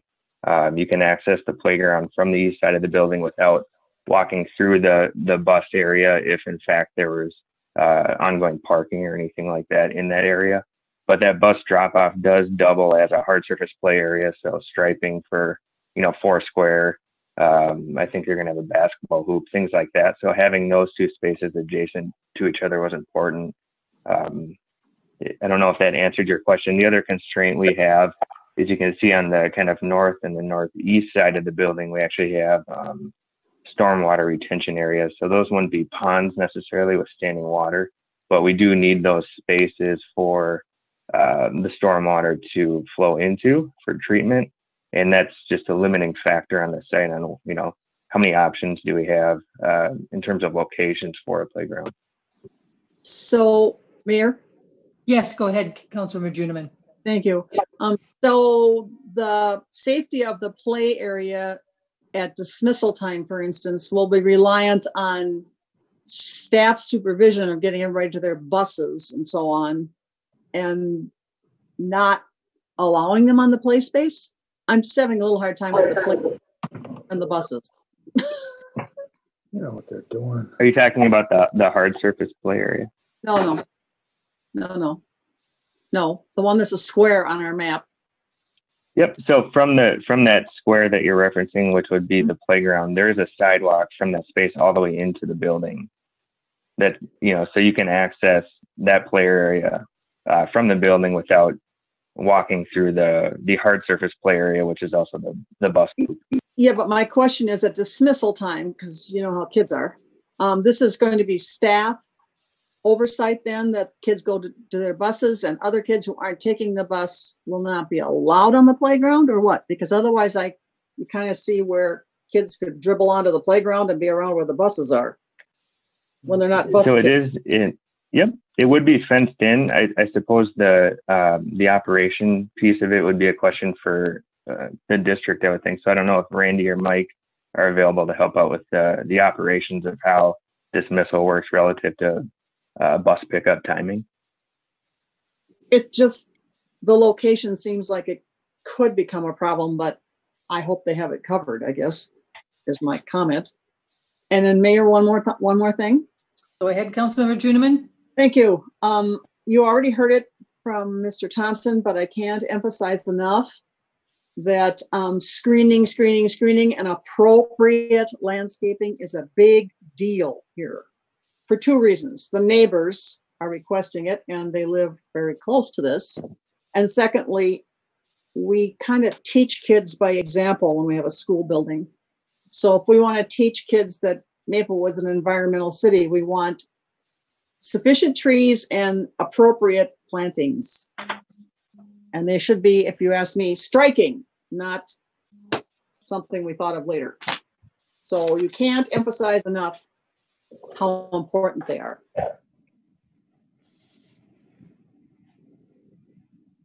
Thank you, council members. I have one follow-up question. I know one of the residents wrote in about a concern about water issues. And I think, Mr. Kelly, you talked a little bit about the water treatment. Are you aware that there was a water problem in someone's backyard as for 47 years? When it rains, water runs off the higher ground that the school sits on and down into a ditch behind his house. Mr. Kelly? I guess I am not specifically aware of that particular issue. I do know that from an engineering standpoint, all of the stormwater on site, whether it's from the roof of the building and or the parking lot surfaces, would be managed on site through those storm retention systems and the rain gardens that are currently there that are being preserved. I guess in order to address the specific item, we would need to know what lot, we'd be looking at just to make sure we're not impacting that condition. I believe the notes indicate that it's 1865 Mary Jo Lane. Can you please take that and staff too? I would ask that staff would follow up about the residents' concern about water runoff and that this new project is not going to have a negative impact on their property, but rather that the new stormwater treatment and the rain gardens would adequately address those issues. Mr. Thompson? Certainly, yeah, Mayor, we can confirm we've reviewed this preliminary plan, which provides all of the stormwater facilities, but we can, in our final review, ensure that it's not impacting those neighbors that are concerned about it. Thank you very much. Do we need to do anything to add that in, or is that sufficient that we've highlighted it for you during our discussion? Mayor, I think it's sufficient. I mean, there's a condition in the resolution that says final plans need to be approved by the city engineer. So I think that covers us on the stormwater issues. Okay, thank you very much. I just want to make sure that we get that taken care of for the neighbors. Are there any other questions? Mayor, this is Kathy Juniman. Okay, Councilmember Juniman. One thing about, I meant to ask Mr. Love, there were a couple of people that were asking about traffic control on Lakewood Drive and how at busy times, people in the neighborhood have an issue with trying to get out of their driveways. Now, is that possibly going to be better because this is situated differently, or when you have elementary school kids, possibly more of them take the bus? I don't know, but there were two different people that brought that up from the neighborhood. Mr. Thompson? Yeah, Mayor and Council, so the site today actually has an access on Lakewood Drive, but it's on the far north side of the site. I can go back to the right aerial photo. So you can see here, you can see just on the far northwest corner, there's actually an access on Lakewood Drive. So part of the bus and all of the traffic that's coming to the site, in addition to being able to use Holloway, there is that access on Lakewood. This site, as I mentioned, the only traffic now that will be using Lakewood is the bus pickup and drop off. So the one time in the morning and one time in the afternoon. There is no physical way to get between those parking lots. So all the traffic to the school that's not buses would all be using that Holloway access, which is much further to the east. Okay. and has that larger stacking area for the drop off, so it has a less tendency to flow out onto Holloway. That would take care of this. Okay, thank you. Okay, council members, then we have two motions before us. Do I hear a motion? I move approval of the conditional use permit resolution for the new Maplewood Elementary School at 2410 Holloway Avenue East. Second. Moved by Juniman, seconded by Neblett. The motion to approve a resolution for a conditional use permit for a new elementary school to be constructed at 2410 Holloway Avenue East. I think we've had a pretty robust discussion, so let's move to the vote. Councilmember Smith. Hi. Hello. We'll come back to. I said aye. Oh, sorry. Councilmember Knutson. Aye.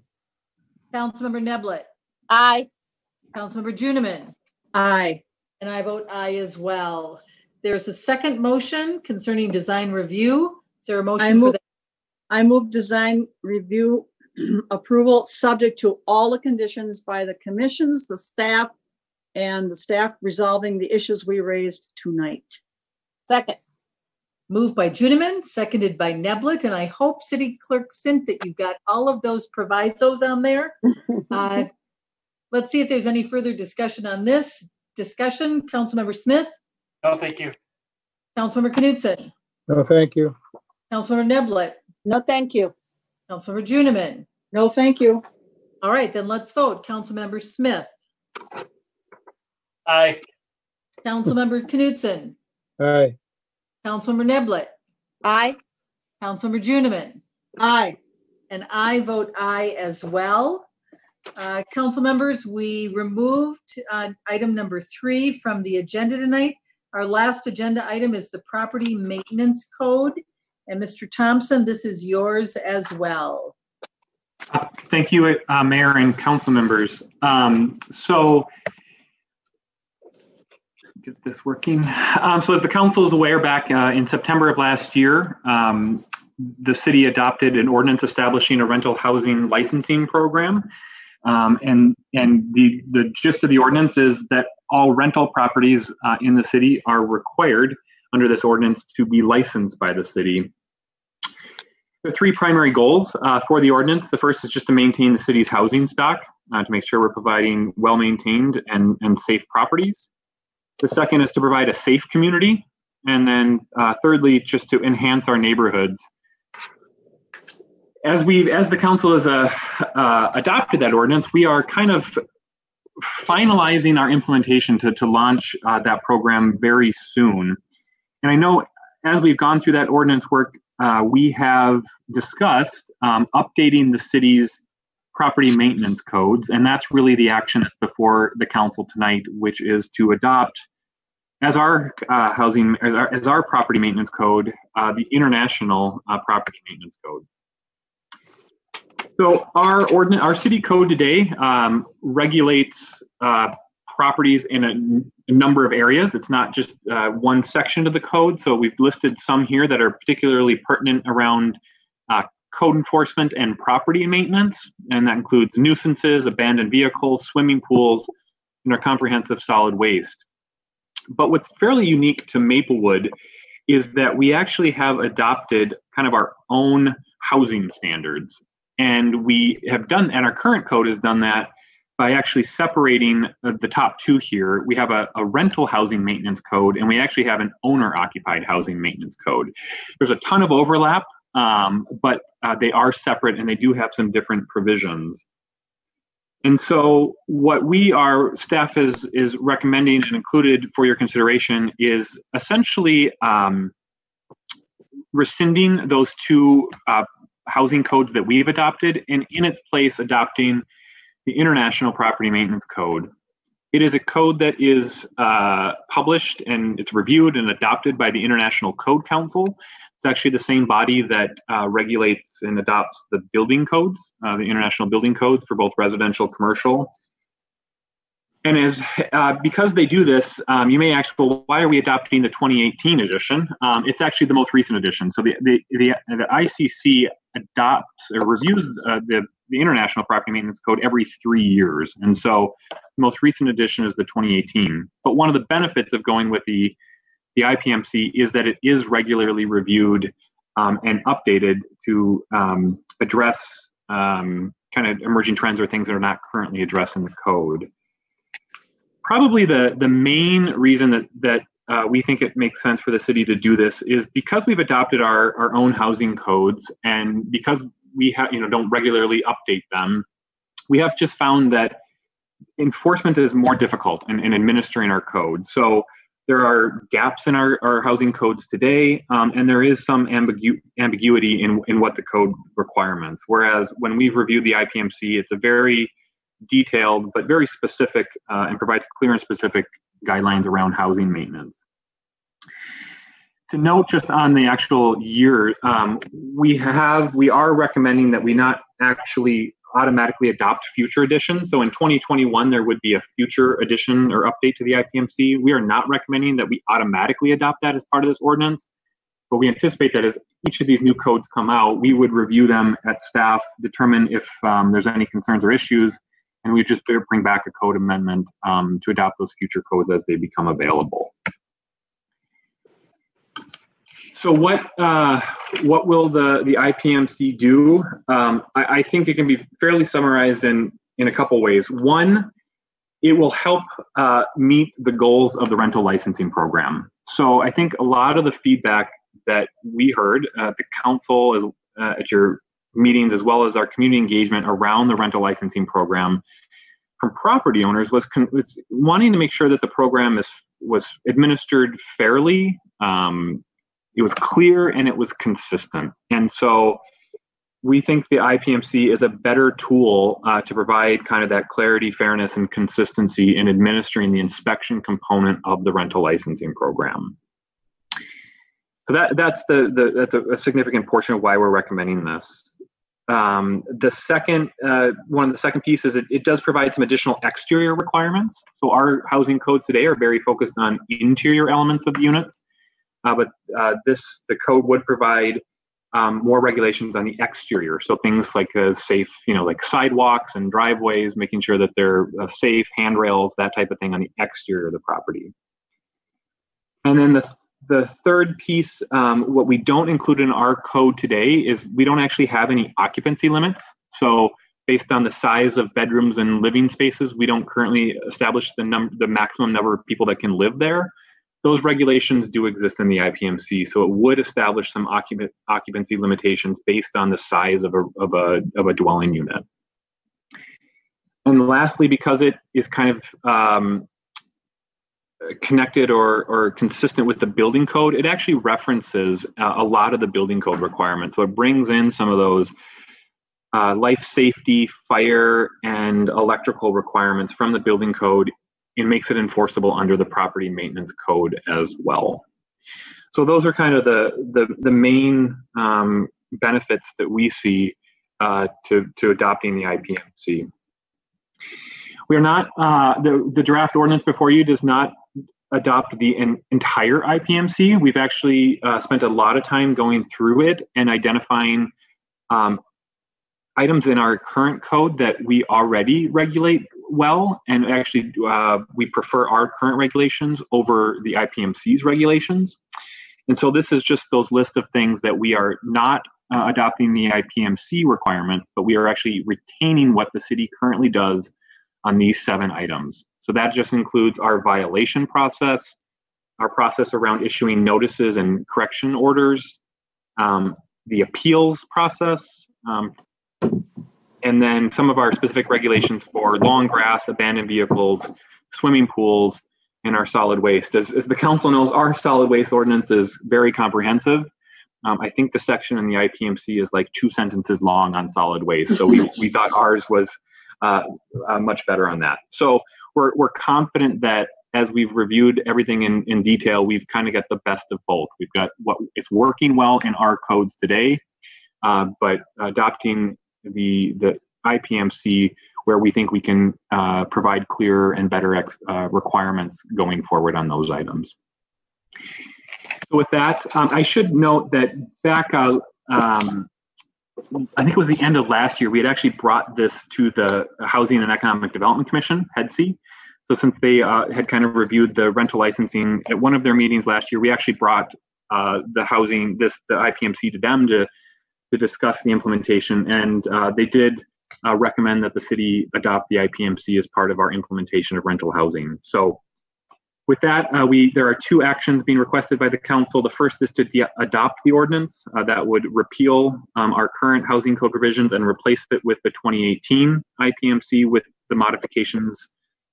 And then secondly, adopt a resolution allowing for summary publication.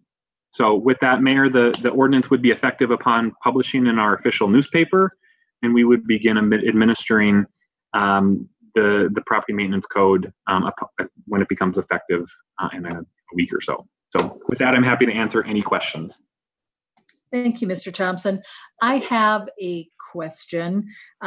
We've been working on this for quite some time, and we adopted, the ordinance back in September of 2019.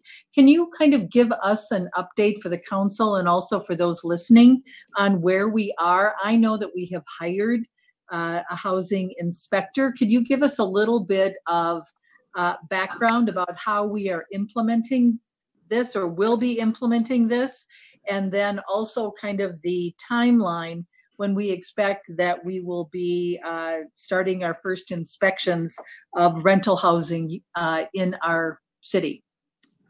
Certainly, Mayor. So yes, we have been working very hard on getting this program launched and underway, and we are very close. In terms of what we've been doing this year in 2020, we have hired the two staff in community development that will be administering the program. So we've hired our neighborhood preservation specialist, Sam Drury, who will kind of be the lead on the housing code and inspection component. She has experience. She came to us from the city of Cottage Grove, where she administered their rental housing program. So a significant amount of experience in managing a similar program. And then we have also Alfreda Ma Clark started with us about 3 or 4 weeks ago to help on the administrative side of the licensing process. So they are on board with us. They are well underway and getting familiar with our program, and then ultimately working to finish all of the kind of systems and applications and processes to figure it out. So we are there. I will tell you, everything is ready to go. We are the final step is just to launch it in conjunction with our new software program for licensing. And we expect that to happen in August. Okay, and thank you. Just as a reminder too, can you just comment about the fact that this program is designed to pay for itself? Can you kind of explain that? I did have a question about, at this time with COVID, how is it that you're hiring staff? Can you kind of address that, please, for those listening? Thanks. Certainly. So, Mayor and Council, when you adopted the program in September, and then when we adopted the fee schedule at the end of last year, we at staff did a kind of a comprehensive analysis to say, what are the staff and costs that the city will have to administer the program, and then what are the fees that will be needed to support those expenses of the city, with the goal of, I always say, two ways. One, that the city's general taxpayer is not paying for the program itself, that it's the rental properties themselves as their license fee is actually paying for those expenses. And that is true, but also, to also ensure that, the rental property license holders, so the property owners and landlords, aren't paying excess fees that we actually create revenue on. So it's we try to create the greatest balance that the fees to obtain a license from the city cover the city's costs to administer the program. And that's how we have set those fees, and we will continue to monitor them to make sure that we're continuing to do that. Thank you. And what I really appreciate this program is, when you provided the background, the real reason for this was to make sure that we've got clean, secure, well-maintained crime-free housing, rental housing for residents in Maplewood, and that we have some standards, and that we know that certainly we have some excellent landlords in Maplewood. There's no doubt about it. But we also have some very troubled and troubling properties. And this is a way to make sure that we are really enhancing the safety of our rental units and improving the standards in them as well. So with that, council members, questions? Councilmember Smith.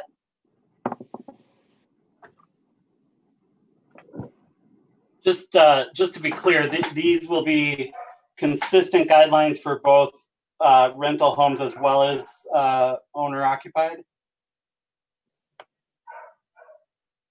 Mayor and council, that is correct. The regulations would apply equally to all properties.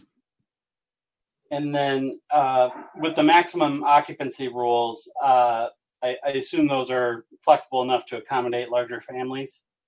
Yes, Mayor and council, they are hardly onerous. I don't know the exact numbers, but it does allow larger families to live together. We did confirm that they're not onerous requirements in maximum occupancy. Great, thank you. Councilmember Knutson. No thanks. Councilmember Neblett. Yes, thank you, Mayor. Mr. Thompson, you know, I remember when we had the public hearing on these new, well, when you were trying to develop the whole coding process and everything. And what I remember is that some of the larger apartment owners were concerned that there would be kind of like double requirements for inspections because HUD had their own inspections, and then the city was going to have their inspections, and we're kind of going to be doing the same kinds of things. Is it safe to say that with this new, let me get it right, IP, what is it? The IP, whatever. C. You know, yes. IPMC. The IMP, yes, that one. Is it safe to say, or is it reasonable to assume that these same kinds of inspections that will be happening kind of coincide with the kinds of inspections that HUD would do, and that somehow or another there wouldn't be any like double inspection on top of each other? Certainly, Mayor and Council. So we haven't done a comprehensive look of all of the HUD regulations on what they're inspecting versus the IPMC, but I'm confident to know that the city's focus is narrow, and we're not looking to overlap and to regulate properties differently and inspect properties against different standards than what other requirements are already in place at either the state or federal level. Okay, cool. Well, in reading this new code, I do think it is clear and it is fair, and I hope people can do it consistently. But it seems really understandable, and well, good luck. Thank you. Councilmember Juniman. Thank you, Mayor. Yes, I think this has been a long time overdue. I'm so glad that we said, let's get going, and that our staff has taken it on. And there are in my mind, there are two reasons. First of all, that everyone, whether you own or rent, has a decent place to live. But I also think it's going to help neighborhoods, because, you know, many neighborhoods have one or two problem properties, or troubled properties, as we call them. And people get so frustrated when they don't know what standard to expect and how come they can look like that and blah, blah, that whole thing. I think this is going to help the problem of people seeing that everybody's property should be nice, because then we're all better off. We all like where we live. So I just think this is going to help everyone. So I really thank staff for getting on this and taking it on. And I think it's, like I said, been long overdue. Thank you, council members. We have two motions before us. Do I have a motion? I move an ordinance repealing the rental and owner occupied housing maintenance codes and creating a new property maintenance code and adopting in part the International Property Maintenance Code with certain modifications. Second.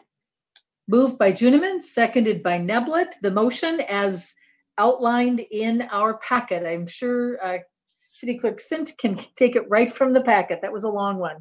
Okay, further discussion, Councilmember Smith. No, thank you. Councilmember Knudsen. No, thank you. Councilmember Neblett. None for me. Councilmember Juniman. No, thank you. Okay, then all those in favor, Councilmember Smith. Aye. Councilmember Knudsen. Aye. Councilmember Neblett. Aye. Councilmember Juniman. Aye. I vote aye as well. And we have a second motion that requires 4 votes. Is there a motion?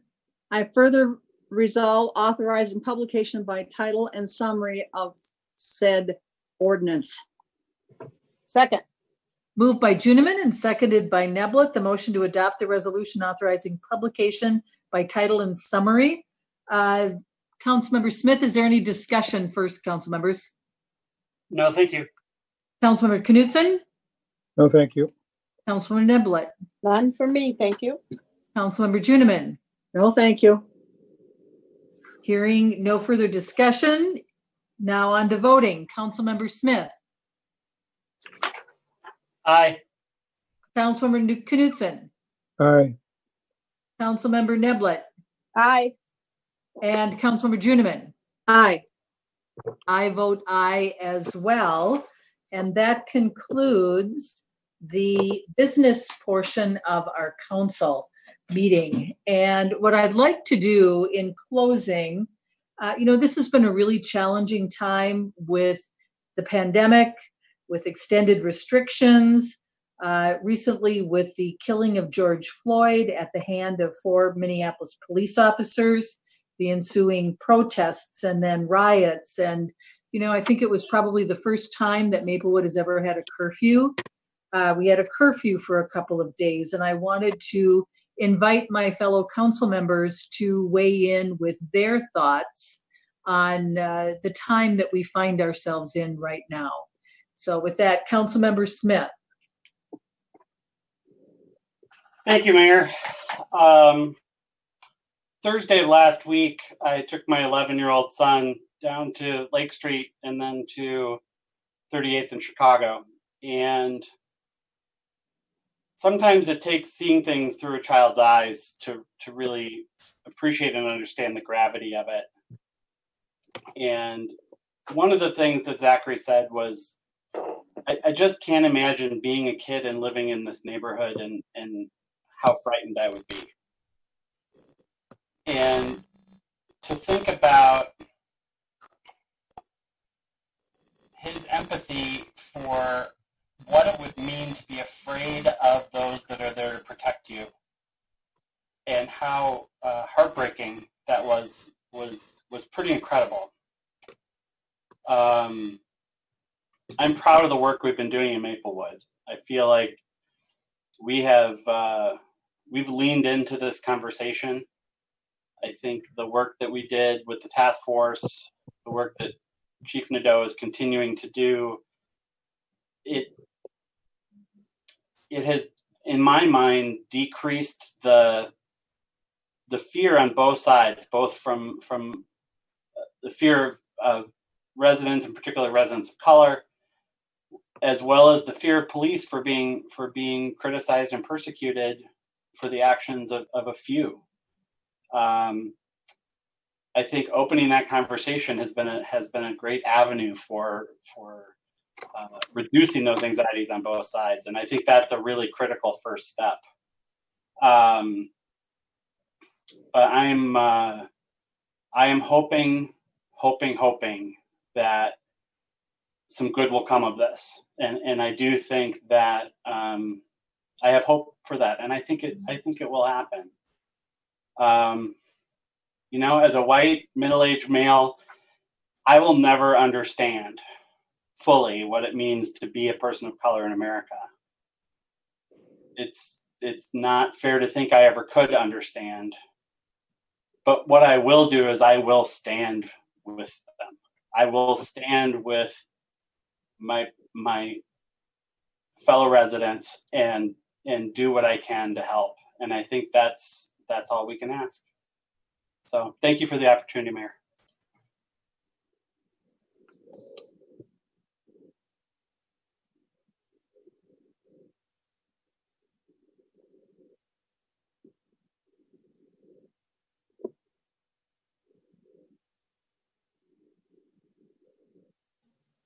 Hello? Mayor, you're muted.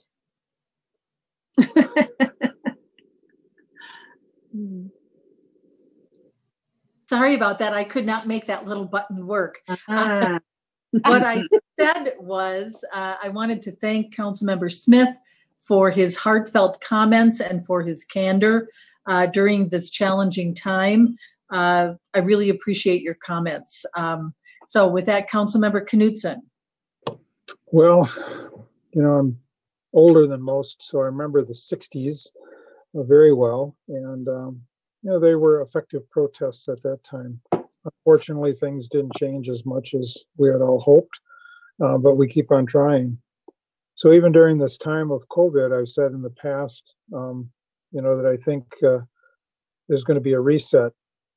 And, you know, when things like this occur, you start to think of your own situations and your own, you know, do you really have prejudice? Are you really open-minded? But I think this time, I think the reset is actually going to occur. People are thinking deeply into their own situations and have I actually unintentionally or with a joined in some kind of discrimination, whether collectively or individually. So I think everybody that I know and everybody that I see and everybody I work with is really starting to take a very self review of their own situation and realize that just being passive and not a bad guy, not a racist or whatever, probably isn't enough. So I think I really appreciate this council. I appreciate what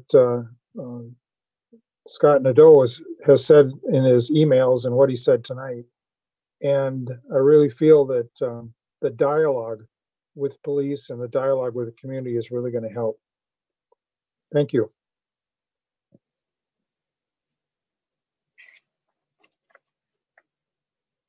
Thank you, Councilmember Knutson, for your comments. Councilmember Neblett. Thank you, Mayor. This has been really hard for me. I wrote something down. I'm going to try to read it. So just bear with me here. I stand in solidarity with protesters across the country who are responding to the countless murders of Black men and women across this country for the past 400 years. As a Black woman whose family comes from Georgia but has lived in Minnesota for the past 30 plus years and has 3 Black Hispanic young adult children, I understand the terror. I also understand wanting to change things. That's why in 2016, our city called together a 13-member citizens panel to look at the use of force policies and make recommendations. We spent 5 months meeting every Thursday to learn, to build relationships and imagine how things could be done. This was not easy or fast, but effective. Guided by President Obama's 21st century policing and the hiring of our public safety director, Scott Nadeau, our police department is committed to community policing.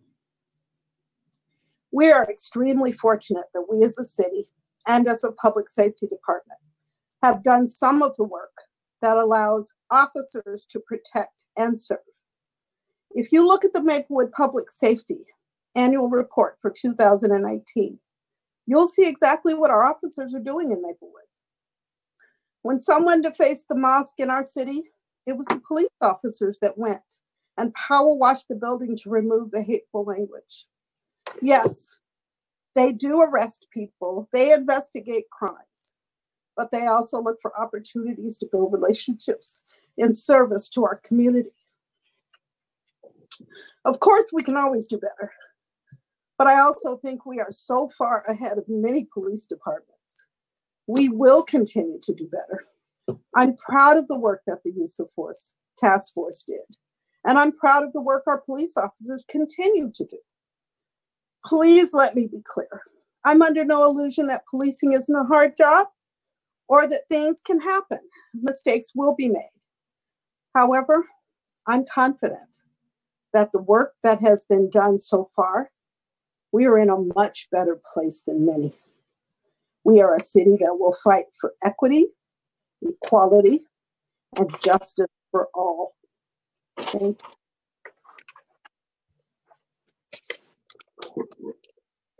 Thank you, Councilmember Neblett. I really appreciate your comments, and justice for all. When I led us all in the Pledge of Allegiance, those are the last words that we said. And we really do mean that. And I appreciate all of your work with the Use of Force Task Force and your candor with everyone tonight. Councilmember Juniman, closing comments. Okay, first I have to say, wow. And I can't tell you what it means to me to follow Sylvia. But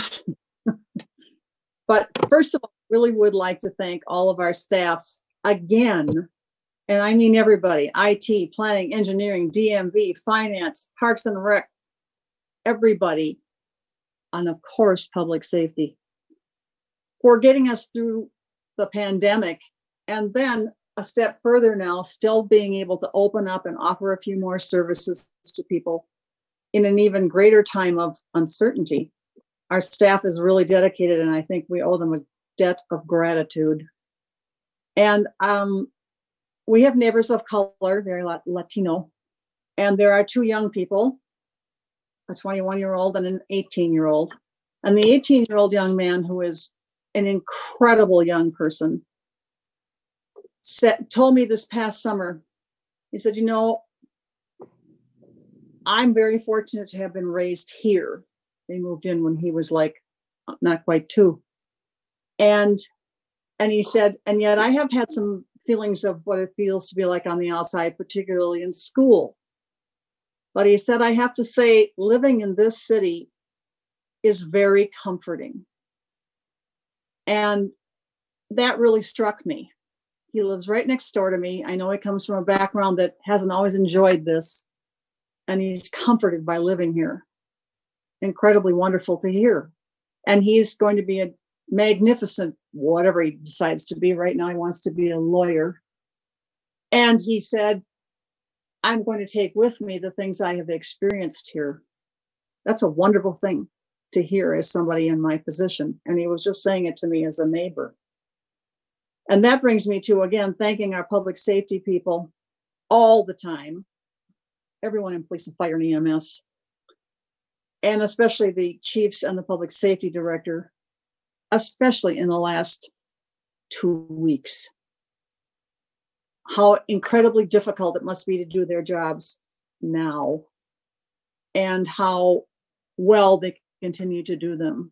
So all I can say is thank you, thank you, thank you. And I'm pretty sure I speak for almost everybody who lives here. I never thought, as did anyone, I suppose, but that I'd be in office to go through something like this. I think at the end of this now I can say I've done it all. And finally, I would ask our citizens to continue to observe hand hygiene and social distancing and any other safety measures we're asked to follow, because the pandemic thing is not over. And there are compromised people, not all living in protected environments or congregated environments, but in their houses, who need and appreciate the fact that we will continue to try to live safely. And again, thank you to everyone. And I've sat on a lot of councils now, and I have to say this one is, in my mind, the most outstanding. We have faced some big things, but I just appreciate the way we're meeting them. So thank you. Thank you, Councilmember Juniman. And thank you, staff, Thank you for all of those listening tonight. Certainly our work is cut out for us. I am confident that we will take this opportunity and time to really bring and usher in new change to our community. We will continue along the positive path that we have taken over these last 4 years in really bringing change and equity and inclusion into our community. I would just leave everyone with this, that we would each individual ask what we can do individually to help bring about that change. Because as a council member, as the mayor, I assure you that we will continue to ask what we can do to encourage that type of true change in our community and how we can make that happen. So with that, council members, I am going to adjourn, and I thank you all for your participation tonight. And please stay well, take care, and we'll talk. Hopefully we'll see each other. Some of us might see each other at our next council meeting. So with that, we are adjourned, council members. Thank you, Mayor.